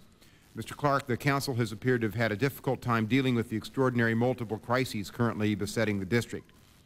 I detect a willingness on the part of most of the Council to deal with the problems that confront you, but a lack of information, solid ideas, and perhaps consultation by both the City Executive and the Control Board seem to have caused the Council unity to suffer. I hope that this situation is being dealt with, and I look forward to hearing your opinions today. Go ahead, Mr. Mayor. Good morning, Chairman Davis, and to our Congresswoman, Ms. Norton. Let me thank you for the opportunity to testify on the implementation of Public Law 104-8, the District of Columbia Financial Responsibility and Management Assistance Act of 1995. Chairman, before I get into my analysis of the act and all the implementation of it, because of inaction by the Congress, because of the lack of a budget, here it is, March 19, 1996. The finances of the District of Columbia are worse today than they were this time last year. I repeat that, because of the inaction of the Congress in passing the city's budget, which would deny us almost $220-some million of federal payment, which ordinarily comes in the fall. Our finances are worse today than where a year ago. You get no argument here. As of here. yesterday, the city government owed hospital providers and nursing homes and other Medicaid providers $230-odd million. That's not right for these business people, these health care providers, to be carrying this debt on their backs, and almost some $80 million in other vendor payments.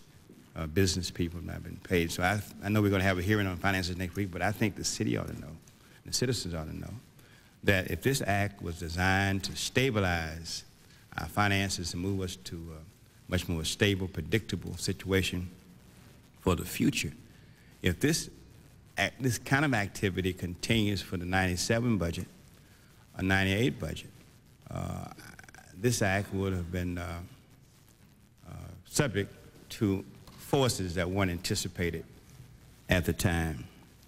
Also, Mr. Chairman, as you know, when let me thank you for the time and attention you paid to the district. I know when you ran for office in Northern Virginia, you had no idea that you would also be working as hard as you do for the citizens of the district, and I certainly want to thank you for that. And I hope your constituents understand that it's all good work for the cause of America's first city and our nation's capital. Chairman, in terms of the act, as you know, initially, when the idea of the act came up, I was not for a control board. I recognized that there are other cities around the country that had worse problems than we. But after the dialogue started moving, it was clear to me that Congress needed an entity in order to assure itself that it had something between itself and the city government to feel some comfort in us going to the U.S. Treasury. That was a political act, I understand that, and I worked as hard as I could to at least point out some of the difficulties that may be there, and also some of the good things. And let me say that there's a built-in conflict, and I just point to a couple of them. I don't think any chief executive in the country, whether it's in the private sector or in the public sector, has no absolute control over budget preparation. In this act, the budget preparation is vested in the CFO and in the budget office, which comes under the CFO. I think it's appropriate what Congress was concerned about and what I was concerned about, and citizens, was that the city credibility was on the line in terms of revenue estimating and budget execution, budgets being overspent. And those are the areas, it seems to me, that looking in retrospect should have been the major focus of the act and which I certainly support. But budget preparation is a critical need. I'm not suggesting any changes in this act, but I'm just pointing out if we were to change it, we need to give the mayor budget preparation because under this act, theoretically, it hasn't happened quite this way. The CFO could refuse to supply the mayor with the budget information and in a format that the mayor wants. Mr. Williams and I have been working on that situation, or the budget information could not be given to me on a timely basis. I could want it on Tuesday, and the CFO theoretically say, well, I'm not ready to give it to you on Tuesday. So as we look at the future, if we ever make any changes, certainly the budget preparation process ought to be under the absolute control of the mayor. Secondly, nowhere in public government that I've been able to find, Chairman, do you have a CFO that's torn between the mayor and some other entity, which means that Mr. Williams or whoever is CFO, if I indicate I want this done this way and the control board indicates I want it done that way, he's torn in the middle. And I know that that was a political necessity to move towards what people call, I think to the extreme, an independent CFO. Independence, it seems to me, is one where the numbers are verified by the CFO and the mayor and no one else can then tamper with them, or the budget execution is the main part of this to make sure that the controller function is there. And that's a real conflict. And so I thought I would point it out. Also, Mr. Chairman, in terms of the act itself, I'm the first to say that the control board and the city government got off to a rocky start. And I think part of that has to do with the tone set by certain members of Congress. There were certain members of Congress, does not include you, who gave the impression that this control board was to be a super cop, one of punishment, and one of hammering across the head to get something done. Congressman Walsh from time to time says the control board is not tough enough. What does that mean, tough enough? And so that tone has begun to change somewhat, but when that tone comes from the leadership of the appropriations process, the control board, I'm sure, has to be sensitive to what that means. And that's why I think initially the board and the mayor and sometimes the council got off to a rocky start. That has changed significantly in the sense that we meet more now, we talk more, we're less confrontational. This process, Mr. Chairman and Ms. Norton, as you all know, won't work unless there's complete cooperation and trust between the various parties. It can't be a big I and a little you. It has to be that we have roles and responsibilities to play, and that the control board can only succeed if the executive succeeds and the council succeeds. And so we come with that understanding now that we have to work closer together. There'll be some political differences, there'll be some program differences, but it's how you began to solve that. And back to 1995, when this act was created, we were all traumatized by the size of this deficit, $335 million for '94. And we moved to try to figure out how this act could assist us in that regard. Another observation about the act is that in other jurisdictions where you've had control boards or some variations of these kind of boards, there's always been a provision for retiring the deficit to get you jump-started in that regard. There were no provisions in this act to jump-start the deficit. It should have been. We should have tackled that last summer on getting the $335 million out of the way. That way we could focus our time and attention on system design, on improving our systems, of balancing our budgets, of making the very difficult decisions as it relates to budget cuts. But most of the time, and Mr. Williams will tell you when he testifies, and certainly Mr. Rogers, and I know that we spend 15 to 20% of our time, probably every day, on tracking down vouchers, talking to business people about why they're not getting paid, trying to get somebody not to cut the heat off, or cut the water off, or close a police rental place. If we had financed this deficit early on, we wouldn't be doing this, Mr. Chairman. Our time could be better spent on trying to better managing the government now. We've been talking with the Control Board and members of Congress about how we can finance this deficit. There were some members of the Congress, unfairly so and without the reality, thought you could cut your way out of this deficit. You couldn't do that. We'll talk more about that next week. And so that's hampered us in our ability to focus on the other 11 or 12 areas of the Act in terms of structural reform, management reforms, and et cetera. But in spite of all that, we were able to move ahead in this area. And I noticed that Dr. Bremer early on had said that the board didn't understand, well, wasn't aware of the complete nature, severity of the problem. That's unfortunate because in February of 1995, we laid out the problem and the crisis. I called attention to the revenue implications of the '94 audit. We gave wide attention to the McKinsey report, which outlined in great detail our revenue and management predicament.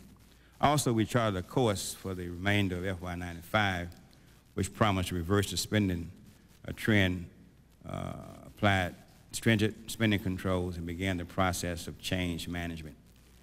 We've worked hard to keep these promises. Also, Mr. Chairman, and you talked a little bit about this in your opening statement, and others talked about it, it's only natural for participants and observers in the process to focus on instant results, short-term issues, and daily debates. These were far more visible than the ongoing work towards long-range change and achievement. Thus, a series of controversies hovered over the adjustment process, often appearing more significant than they really were. There was a perception, for instance, that the presence of the Control Board was met with hostility and lack of cooperation on the part of the Barry administration. That's not true.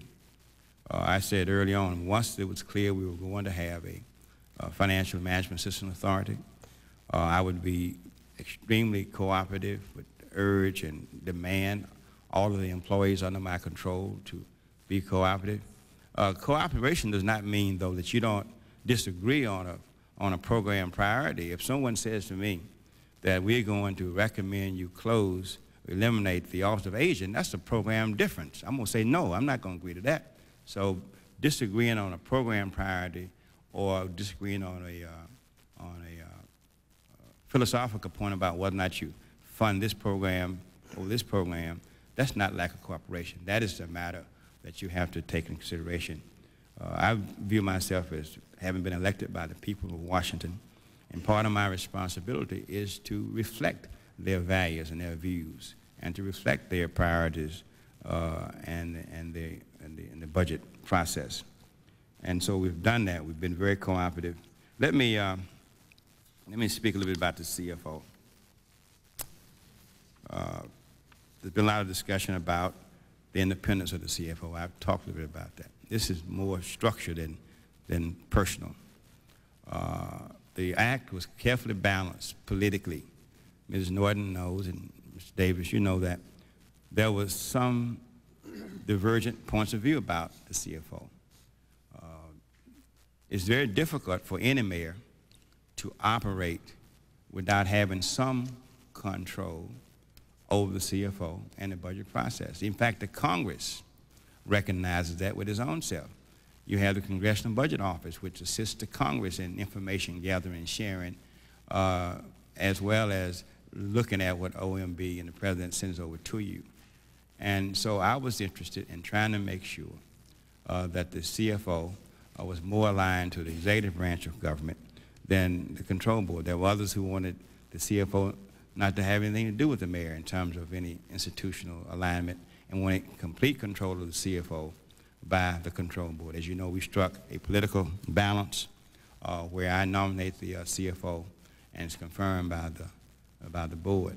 But it ought to be clear that the attitude ought to be that the CFO has equal responsibility to the mayor. In fact, more responsibility to the mayor in budget preparation than to the board. And we're working to try to clear that up. Then there was questions about the budget office. As you know, before this act, I had the authority, or mayor had the authority to appoint a budget officer, budget director with the consent of the council, and same is true of finance revenue. To us, to Ms. Norton and myself, those were basic home rule issues. Those were basic home rule issues. They might have been awkward in how you do it, but they were basic home rule issues. Take from the local government the power of the budget officer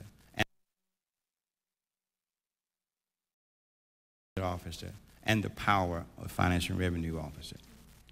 Also in these areas, there are half a dozen or so accepted appointments, which deal with the mayor having the authority to appoint people, and they serve at his or her pleasure. We've worked this out in the sense that I'm prepared to delegate to the CFO, in consultation with me, the appointment of the budget director and the director of finance and revenue. And also I'm prepared, in consultation with me, to give the CFO the authority to remove those persons if they're not performing well.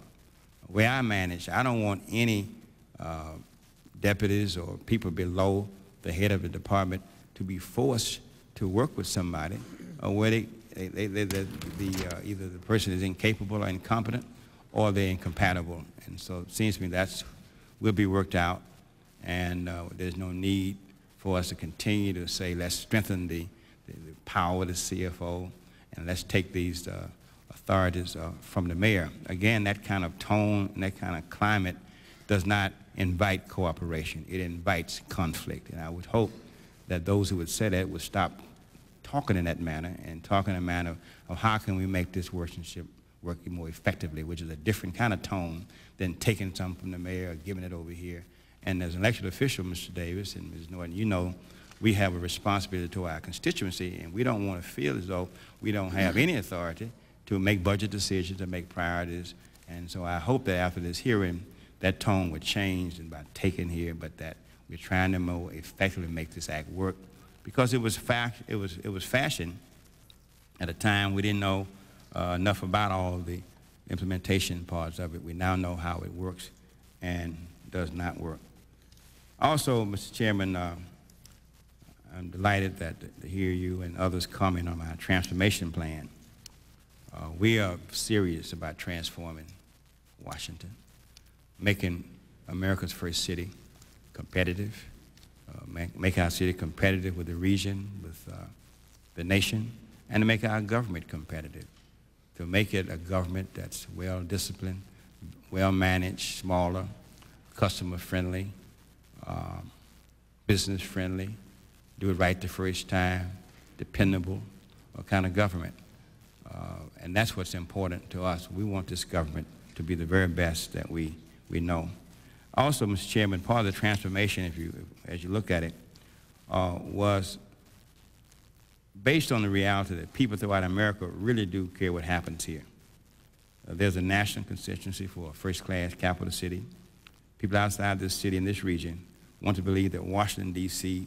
is a reflection of America's highest values and a place of opportunity for America's brightest goals.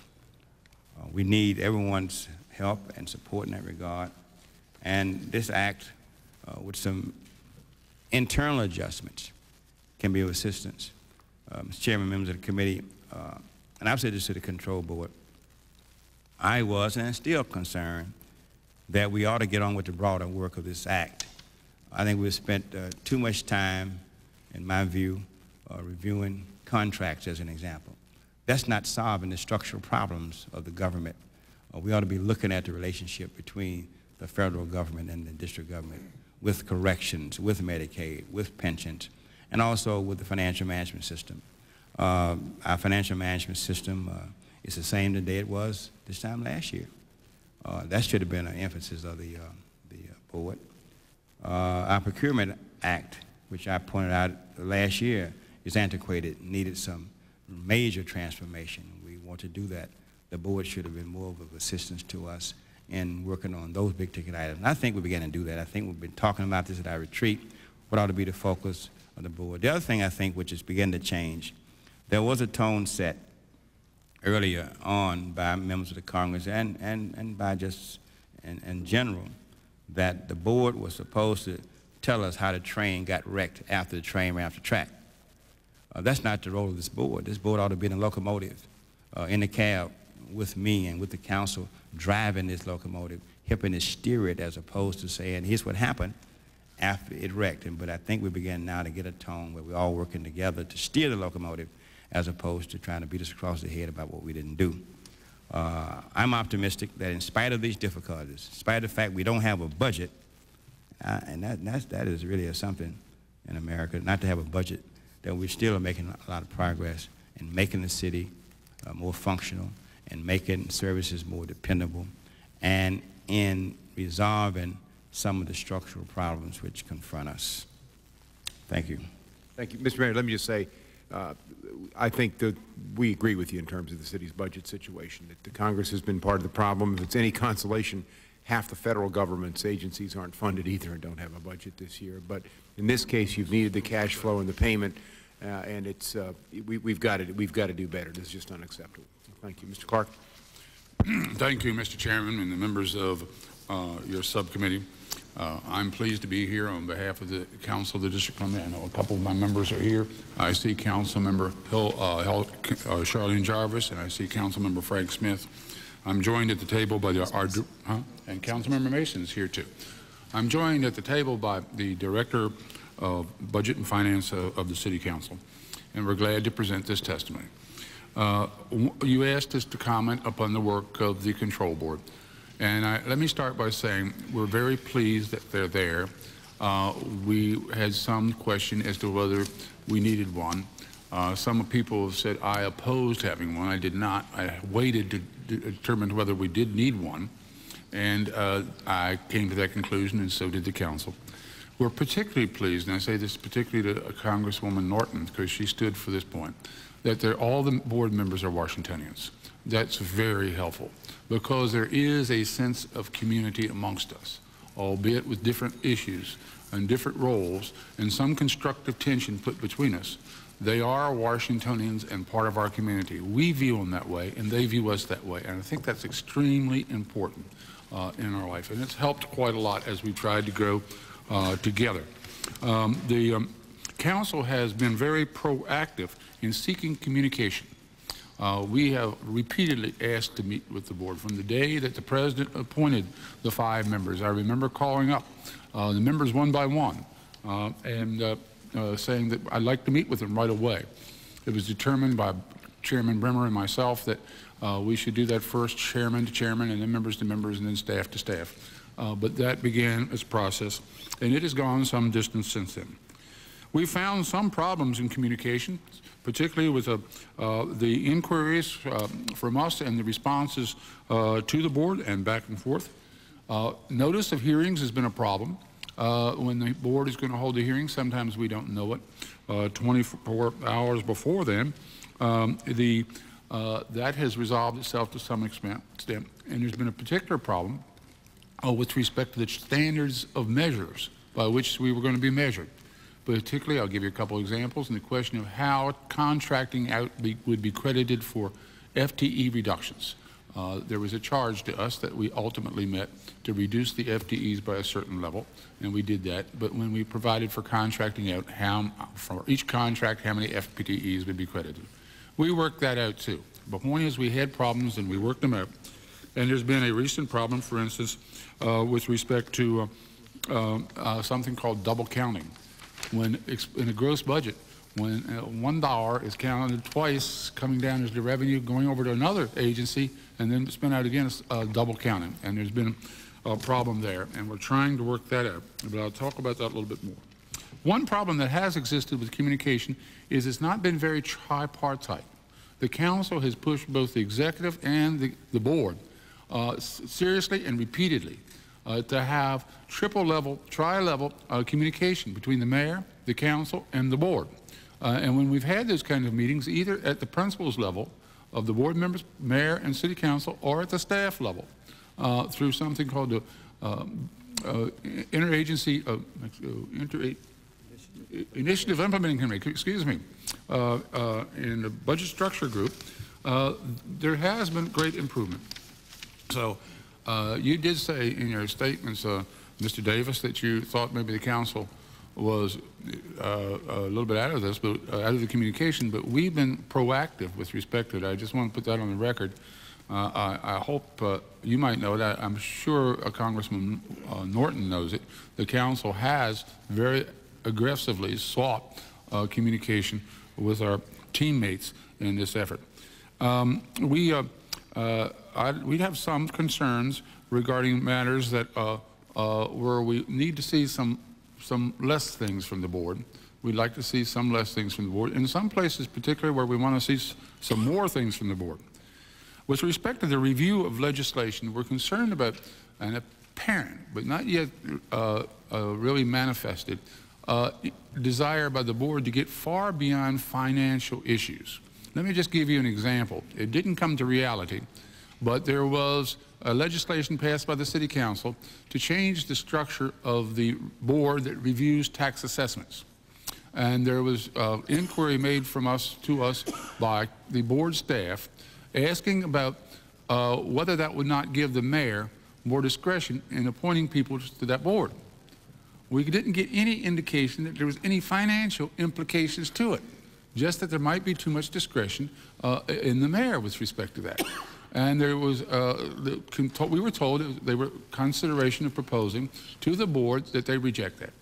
Well, we changed the legislation to address that concern, if you will, but it had nothing to do, really, with the financial affairs. And there's a question as to the scope of the review. We've had some discussions with the board regarding that and understood some of the actual factual background around which that came down, but there was that concern. I do think that it needs to be noted. We have a particular concern with some of the things the board recently did in its action on our fiscal year 96 budget when it took some courses that seemed to reflect policy and, again, not financial wisdom. They suggested, for instance, that we increase the budget for ANCs, Advisory Neighborhood Commissions. Now, we had bit the bullet and cut the budget for the ANCs. And the board, the guardian of our financial affairs, took it upon itself to increase the ANCs. And that irked us a little bit. And secondly, we took a very hard decision to say that the program for summer employment of our youth should be restricted on a means test to young people from families under the poverty line and not available to all persons, middle class and probably even upper class as well. And we took that position. The mayor vetoes. We overrode the went back up, and the board decided to determine in the mayor's side of that issue, again causing an increase in financial costs.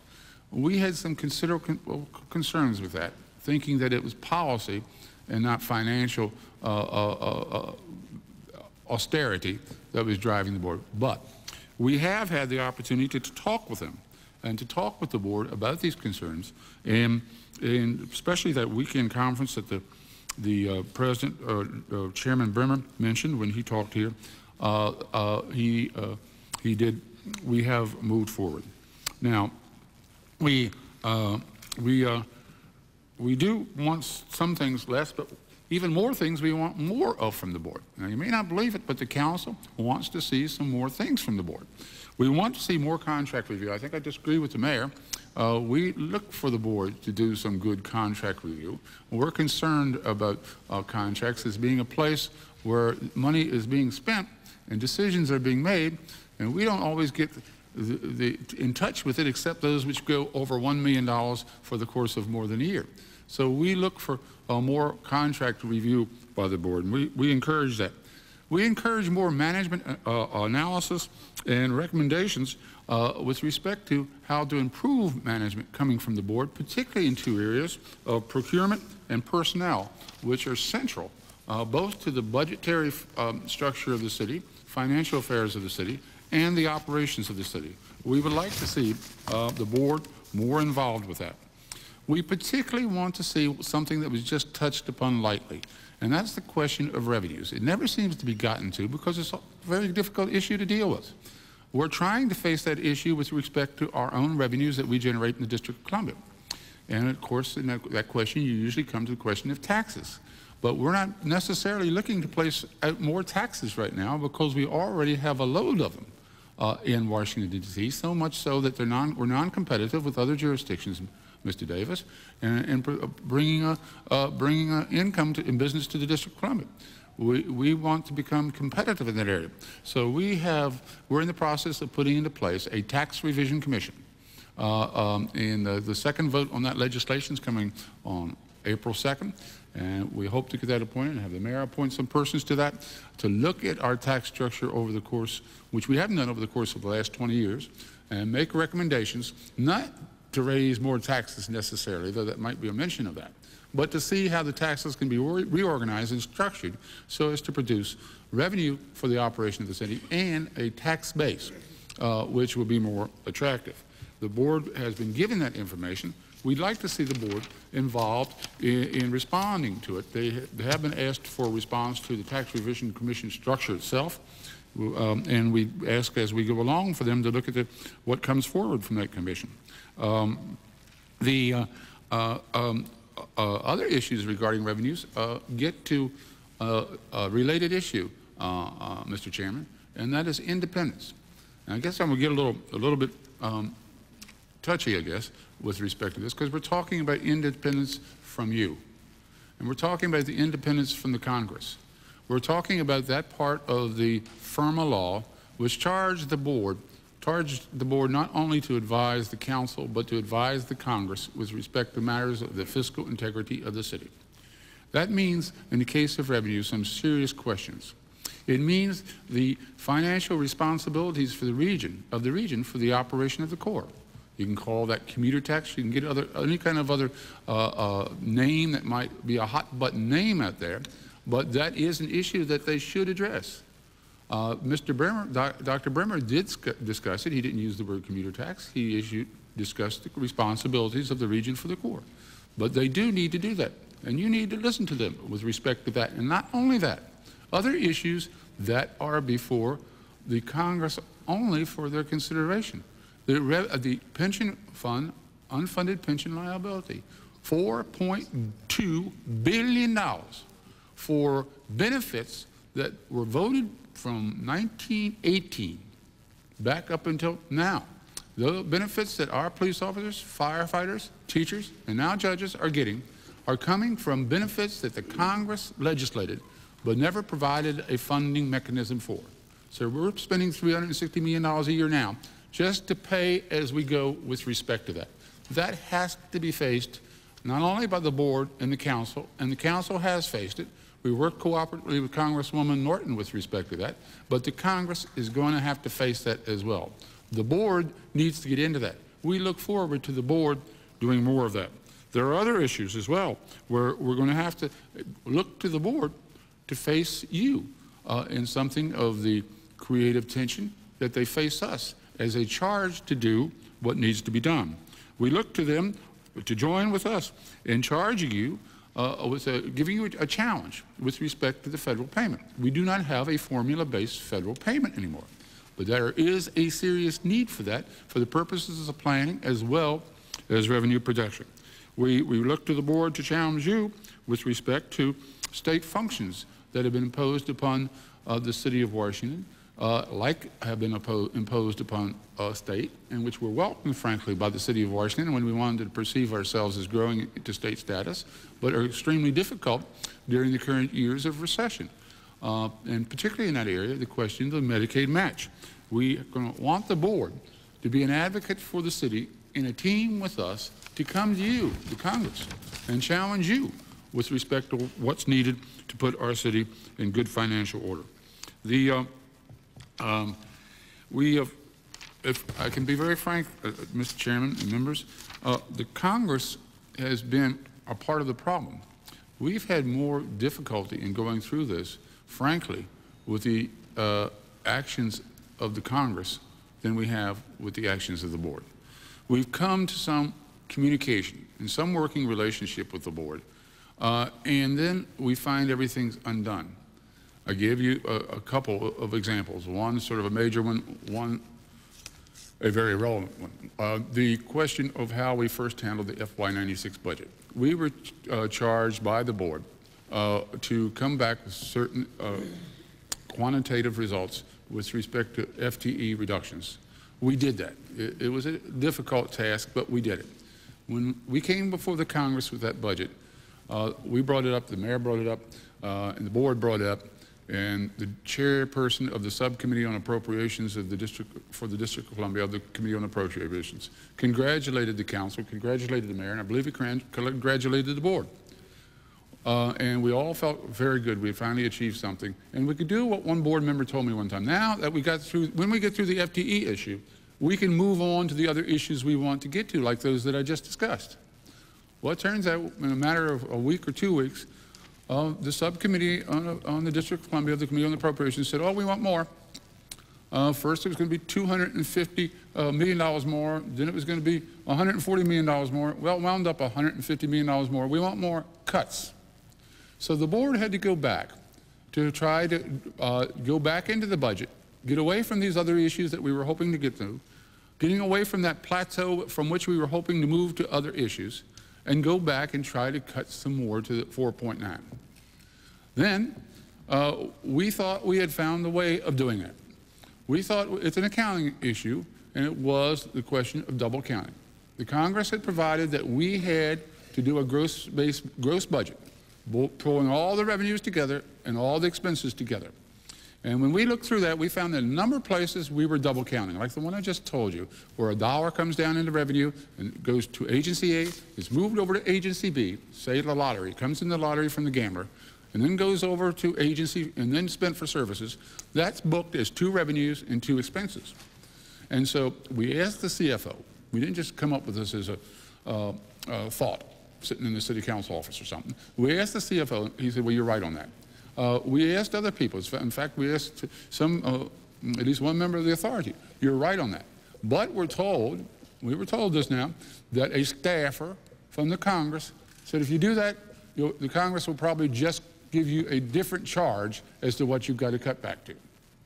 Now, we're trying to follow wisdom of the CFO and respected accountants, and we also called upon certified public accountants of the city, the District of Columbia Association of Certified Public Accountants, which have given us some advice in the City Council. We've appreciated very much, and we find that this is the right way to do it, and we go and try to do it that way, and then we're zinged again because somebody, a staffer in the Congress, is opining that that's not what they want to see done.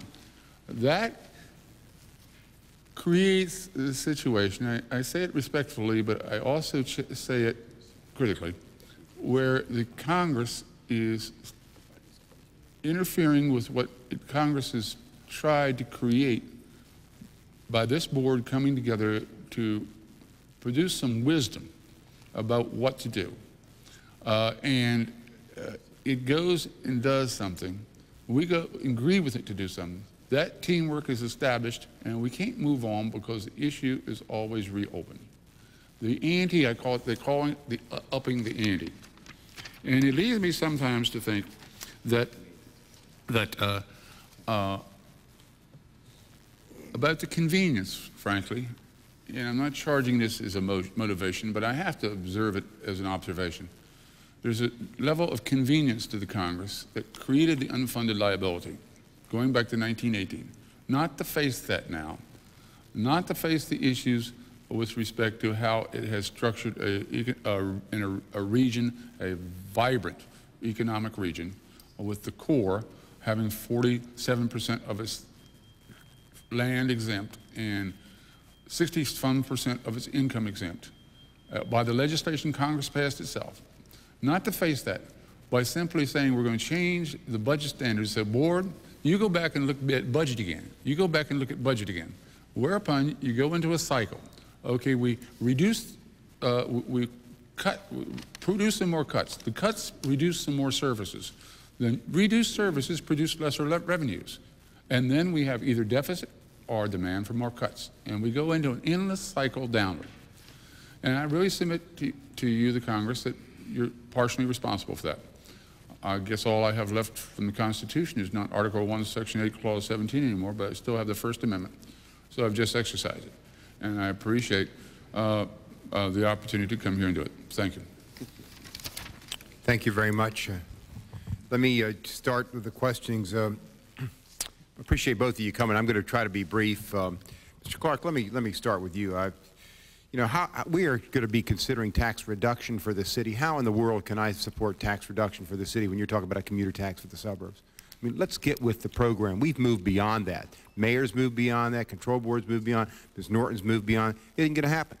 And just to be real clear about this, this is a nation's capital. It's not the suburban capital. And I think if we want to address more money, we can do that through the federal payment. That's the appropriate way. But we need to just get off this bit altogether if we're going to work in a cooperative manner. I just want to make that comment. I appreciate it. I know you would like to make that because I guess this has got wider circulation than just here. But Congressman Davis, there hasn't been an bill introduced on the federal payment. There hasn't been any motion through this committee on the federal payment. There hasn't been anything with respect to that being done. It is an option out there. The issue is we're having trouble just getting the basic federal payment through right now.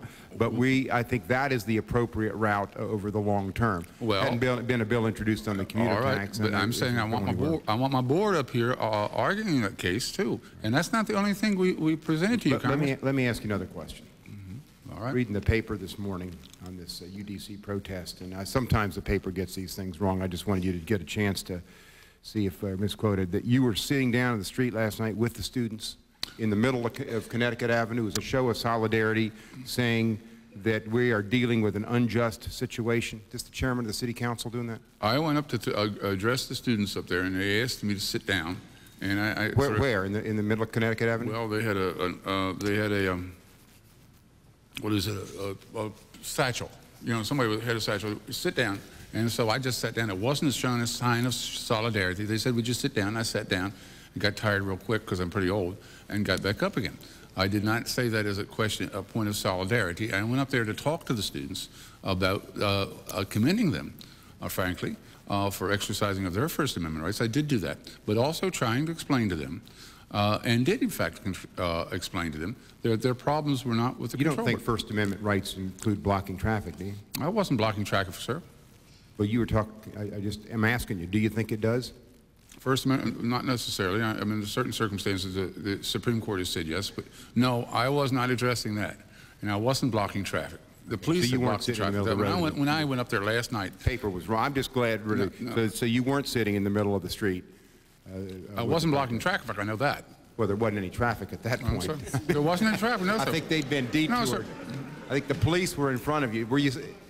Well, I don't need to say any more, and I think that you have to ultimately be accountable to your constituents. Well, then, since you brought it out, but I think it's a sad. As soon as you brought it out, Congressman, then I'm going to respond further. Let me just finish. I think it's really sad when your political leaders are reduced to sitting in and protesting.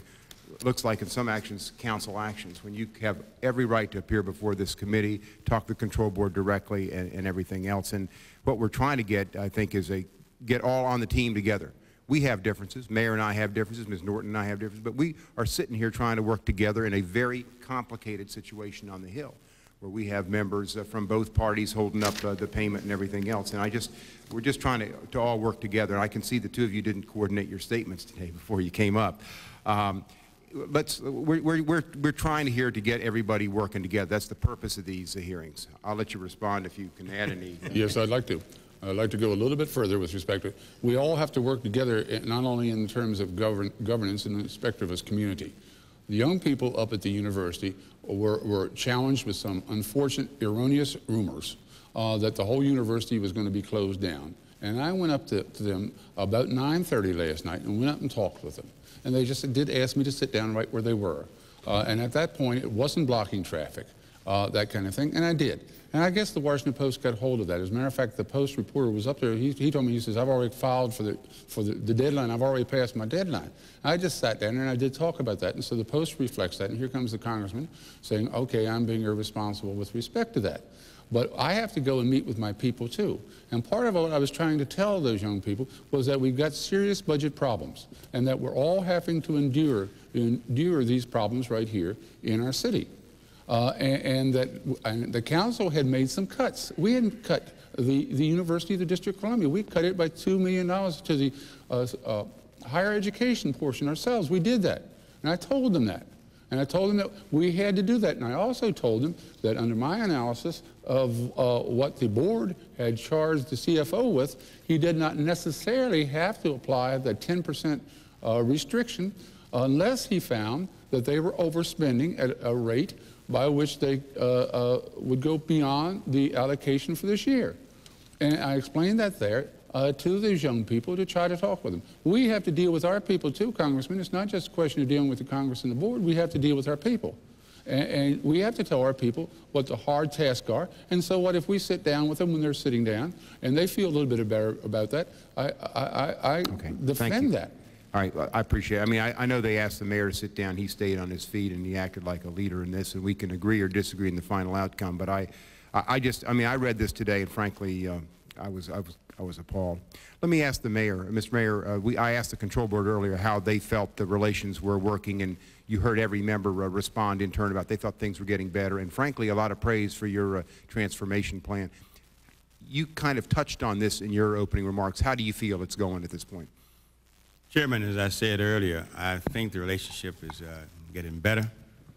It did get off to a rocky start at the beginning.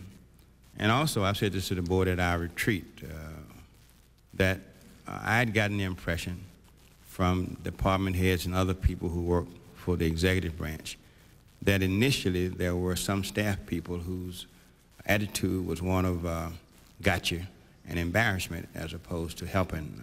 I see that has changed tremendously where there is that kind of cooperation. We still need to have a much more involved discussion about the staff relationship. I think we're getting there. There was a time when staff would show up in various agencies, and Mr. Rogers and I myself knew what they were doing or why they were doing that, and we're working on that too. So we have made tremendous progress in just the communication between the board and the mayor, and an understanding. For instance, around this whole issue, and Mr. Norton discovered this, we had a meeting in her office. There was some view that I had not wanted to be cooperative about this delegation of authority. That had never been brought to my attention. That was just talked about around. Mr. Williams hadn't brought it to my attention that he was concerned that way. There'd been no face-to-face discussion with me, with members of the board of the staff. And once we had that discussion and dialogue, they discovered, as Ms. Norton discovered, that I wanted to be helpful and be cooperative. So that's beginning to happen more and more. We still need to probably talk more. And I think the vision has given us an opportunity to do that. When we were meeting in our retreat, Ms. Holland, for instance, talked about providing opportunities for success. And so I think you're going to see that in my State of the District address. I want to invite you March 25th at 7:30, Lincoln Theater. That vision, so once we can agree more on where we want to go, it's much easier to then decide what vehicle that we use to get there. And I guess the bottom line is it is improving. On the other hand, what you said was correct. There will be times when I'm going to say to the public, the board made this cut. I disagree with it. I disagree with the UDC cut, for instance. I disagree with that cut of $2 million. And I think increasingly as we define what the board sees as a role of the CFO and the percent of the time he ought to be paying attention to me and paying attention to them, it'll probably get better. For instance, I was telling Michael Rogers that during the budget preparation process, that ought to be a relationship where Mr. Williams and myself have 100% attention to me and not the board. And in the revenue estimating process, that'll be a time when there's 100% attention to the board in terms of where you put your energy and put your time. But I think we can work this through even better now as we think about it and work on it. I don't think there's any need for the Congress to provide any clarification here at this point. Okay. No, thank you. Thank you very much on that. Let me just, if I could, just acknowledge that we had 3 members of the council here besides the chairman. We had Hilda Mason, saw Councilman Smith and Councilwoman Jarvis here. We appreciate you being here with us. We are going to try to call today our CFO and our new Inspector General, but I want to give you appropriate time, and we're very compressed, and I apologize, but since we're due to hear you next week, I'll call you first next week and give adequate time for you to comment accordingly, have questions. You might want to even revise it a little bit in light of some of the comments here today and give you the last word. And just to say to both of you, I appreciate what you're doing. You've got a tough job wading into this kind of thing. We want to be helpful in every way we can as part of the team. And I'm glad to see with the transformation plan moving on, we now have a blueprint that we can all work off.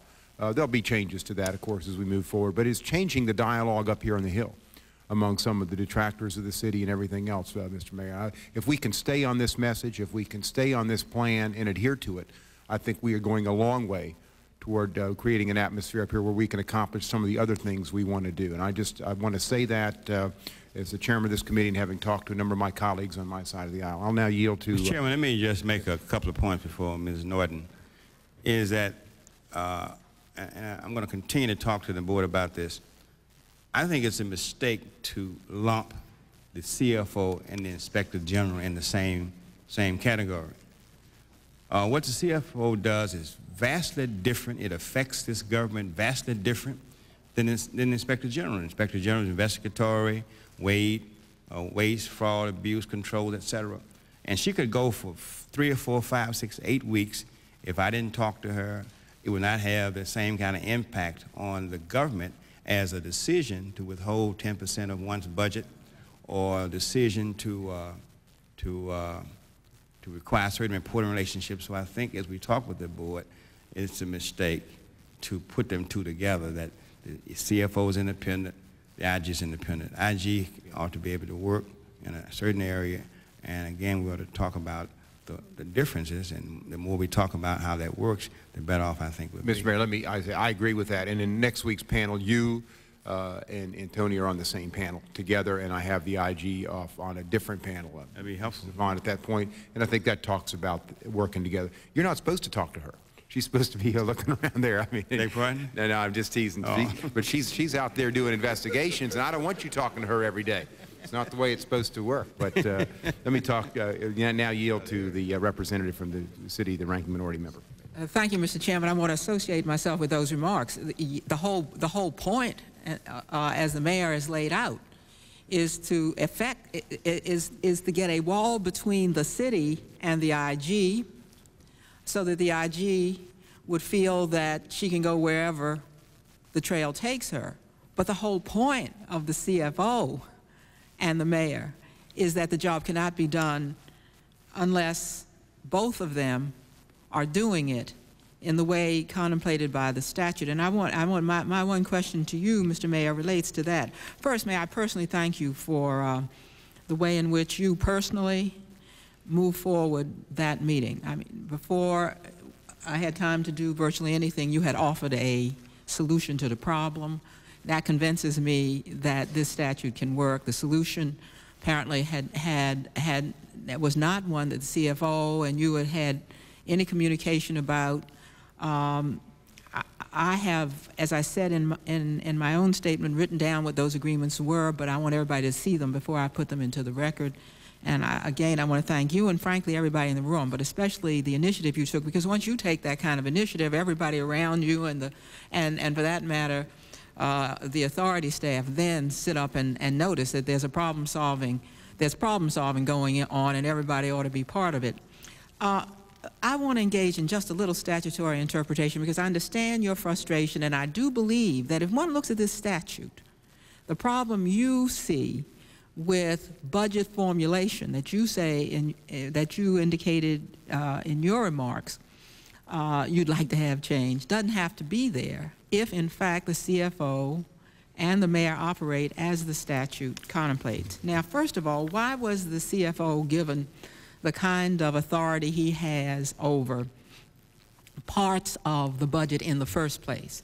And I just want everyone to understand, as a person who had to go back and forth on this particular item time and again, is that the basic theme of the statute, in a real sense, is reflected in the CFO provision, and it comes out of the experience of insolvency and the GAO.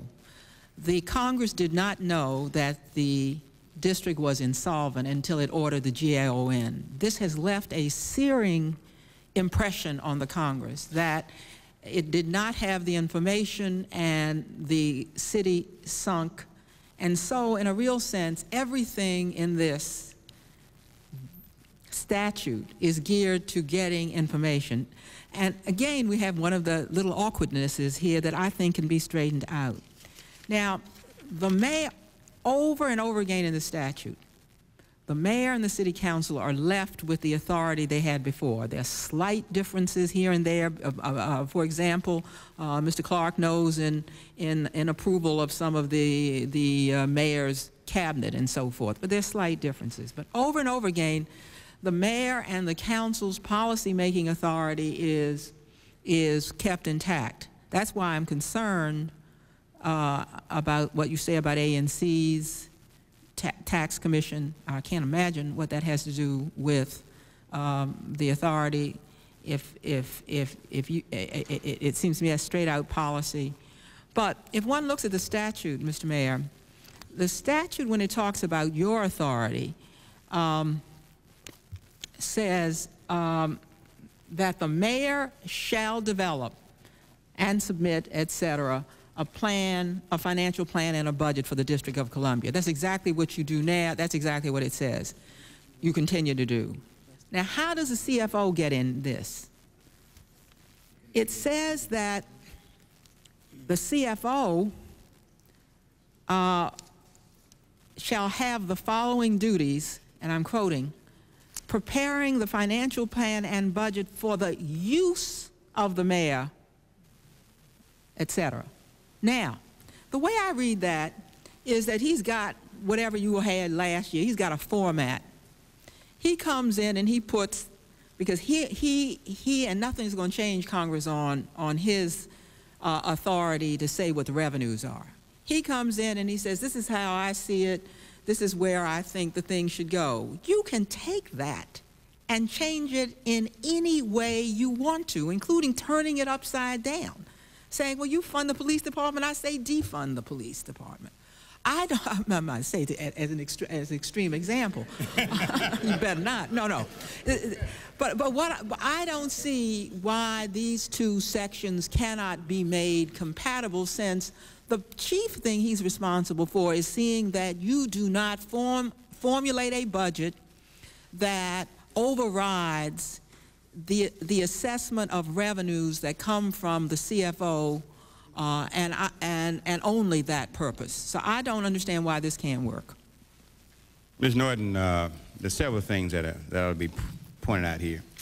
That all of the budget information, all of the expenditure trends by object class, by responsibility centers, by control centers, all that information is either in the controller's office or the budget office. Which means if I want to go in a different direction, I have to have the information to do so. Now, we've not had that much of a problem saying that it is possible, though, that I won't have the correct information, and therefore I'll make a decision that seems kind of crazy. That's the budget preparation part of it. The other part of it, and I hope it's been corrected, that during the '97 budget process, there was some discussion in the public arena by maybe the staff or one or more of the board members saying, if the mayor doesn't send us a budget, we're going to ask Mr. Williams to send us one. Now, that is wrong to say that. If he doesn't do it, we're going to ask Mr. Williams to send one. That creates an atmosphere, not of cooperation, but a confrontation. And so I think it's a matter of the information being there and the frustration of it, and also the fact that, without getting into any kind of internal time frames, it is not as easy to get a schedule that one keeps when there's this conflict and tension between the board, what they want and what I want. But we're going to work it through. I'm just saying, if I had my druthers, and we still may want to look at it in the future, the mayor needs to have a budget preparation team that he or she has absolute control over without any what happens here, Mr. Morris? But they're not going to accept, they are not going to accept, Congress will not accept, and the authority by statute cannot accept any estimate of revenues except what comes out of the CFO. May I finish? I said earlier, I agree 1,000% that the revenue estimates ought to be in the hand of the CFO, and I can't do anything about it, don't want to do anything about it, maybe have a discussion with him about it before he sends it over, but I don't want to change that. I don't want to change the budget execution. That is to make sure once the budget is adopted, that the controller function and the other functions of budget execution are adhered to make sure that these departments don't overspend their budget. So I separate out budget preparation from revenue estimation. Mr. Williams would say to me, we have $5 billion. Here are my recommendations, how you ought to spend the $5 billion. Then we go back and forth on it. And I said, well, here's what I'm going to send to the council. And the other problem, that's not a problem at this point, but it may become one, and it's gotten closer to that sometime. If I make a policy decision about, say, take the police department, that we're going to fund them at 3,800 positions, and it falls within the revenue estimate, I would hope that the CFO would support that policy, as opposed to I didn't agree with that policy, and even though it doesn't have any financial implication, that busts the budget. So that way you get torn between what he supports and what I support. I'm sure that those are things we can work out, because obviously that the statute contemplates that the policy decisions, you're right, will be made by you and the council, and only you and the council, and the board and the authority and the CFO are beholden to your policy choices. But these are things, again, that I think can be worked out. I think in terms of having access to the proper staff in your own budget preparation, I think that can be worked out too with an understanding and an agreement of the kind we've begun already to reach. I just want to move on to Mr. Clark. I'm again reemphasize that if Mr. Williams, but let's not personalize it, if the CFO said we have $5 billion, and I want to send a budget over to the council that has $5.3 billion, there's a proper role of the CFO to say, no, that doesn't meet revenue estimate, that doesn't do that. But I go back to the policy decision. If I make a policy decision to fund something, then I don't want people saying, well, we can ask Mr. Williams or ask the CFO his views about it, and they're going to be different on the policy level than the mayor. Understood. Very frustrating. And I think we can work on that, and I think we can straighten. Those are the kinds of things I think we can straighten out, assuming that's even occurred. Mr. Clark, first let me say how much I appreciate your tax revision notion for D.C. taxes, because it'll help me in what I'm doing for tax reduction for D.C., although I think we may need to do some things if this bill goes to the floor, as leadership seems now to contemplate. We may want to do some things, not to lower taxes immediately, but to indicate where you all think taxes are going or might be reformed. Well, I'm working on, as a matter of fact, this morning when I came here, last night I was working on a piece just to do that, recognizing that you're about to initiate some efforts up here to do that. And I hope you find it attractive. I appreciate the work you all are doing on that. Yeah. Let me also say, you mentioned too, the items you mentioned were, I think, the realistic places to look for revenue. I regard, the chairman ought to just be calm. I regard commuter tax as a throwaway. That is to say, if we get something else to take its place. But when you talk about the federal, when you talk about pension liability, and I know you're working on a bill, and when you talk about the federal payment formula, there is bipartisan agreement on both of those issues. The only problem is how much on both of those issues. So we're working on the things where we think at least the Congress understands it has an obligation. And I do want to say for the record, no, you did not oppose the control board. I consulted with both you and the mayor. You were not an obstructionist in this. D.C. was going to have a payless payday. We had to have some way to borrow, and there was nothing of that, and you mentioned that.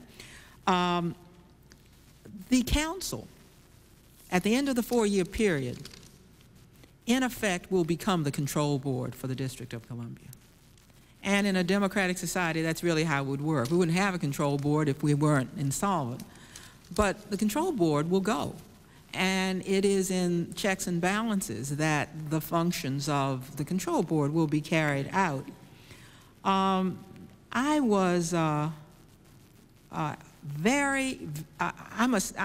just want to say that your recommendations are a most extraordinary piece of work. And I'm going to ask the control board, the mayor's office, and everybody to look at it. These are recommendations that are at the back of the testimony. I won't, you mentioned some of them, I won't go down them all, but some of them are of such common sense that they almost, you almost lay out a way in which this system could work. For example, effectuate an intergovernmental operating agreement between the authority, executive, and council, consistent with what was done in Philadelphia.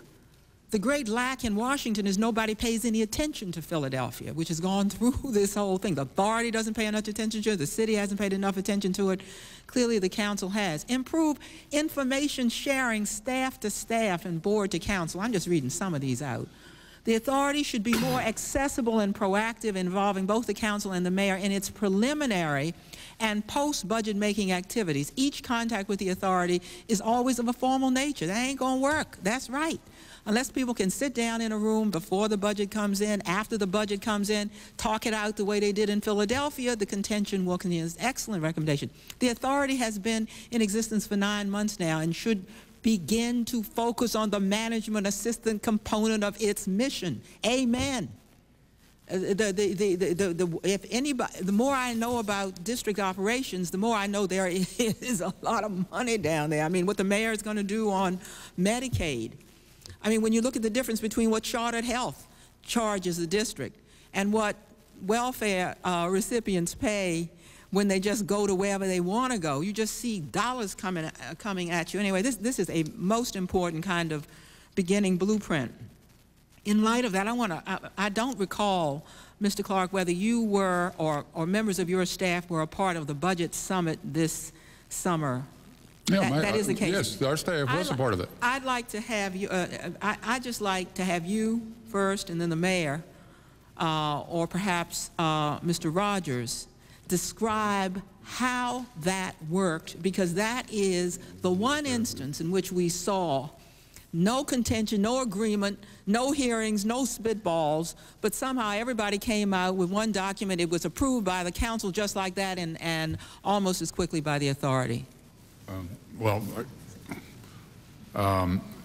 The staffer who represented the council is not here, and the staffer brought me back the results of that colloquy, and I found as members of the council budget staff, when they get together without the council members, they can produce some really good recommendations, and they've done that, and we've relied upon them. We've relied upon them as a body for what they've done. And that can operate interagency as well, and it did at that budget summit. And we were very pleased with what came out of it. But there's only been, I think, 2 times, maybe even only once, that the mayor and the council as a group met with the board as a group. And that was in August. That was in August of last year. And so it's infrequent, unfortunately, when that occurs. But we have urged it. I continue to urge and continue when I got a chance to go to the board meetings to say to the board, and I expect their minutes, if they keep minutes, will reflect it, that I continue to urge the budget summits be reinstituted and we go forward. The council has always been there, and it is a very good idea. Mr. Rogers? Let me say that the budget summits in August worked because there was a will to do so. There was a clarity of mission on the part of the authority staff as well as the executive and legislative staff. In the intervening months, there have been dialogue, but the chairman is right.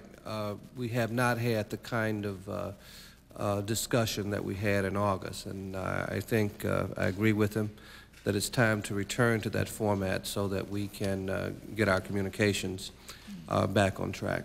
The total information sharing that apparently occurred there with agency heads coming in and laying it all out, because it's going to come out anyway, and the hammering it out among yourselves and producing a document that the council felt confident enough in so that it didn't have to spend a lot of time on it.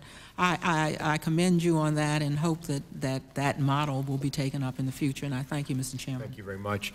And let me just say, in conclusion, Mr. Clark, I think your tax review commission idea is very important. I think restructuring the tax code has to be done to keep and attract people, businesses in the city. I think it complements some other things we're trying to do here, and I hope you can work with the mayor along those lines.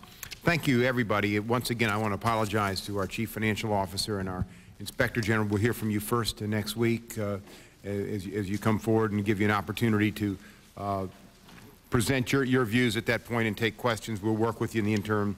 Next week, we'll have another hearing with the same witnesses on the financial and management status of the city. The hearing will be held at 1 p.m. in room 311 of the Cannon House office building.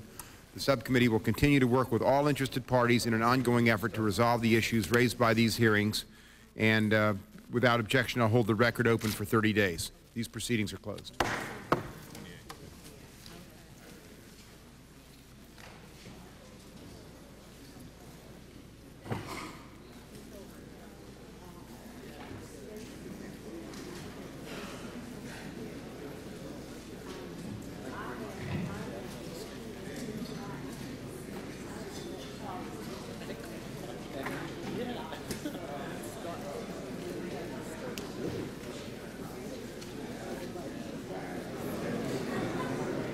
This subcommittee's next hearing is scheduled for March 28th.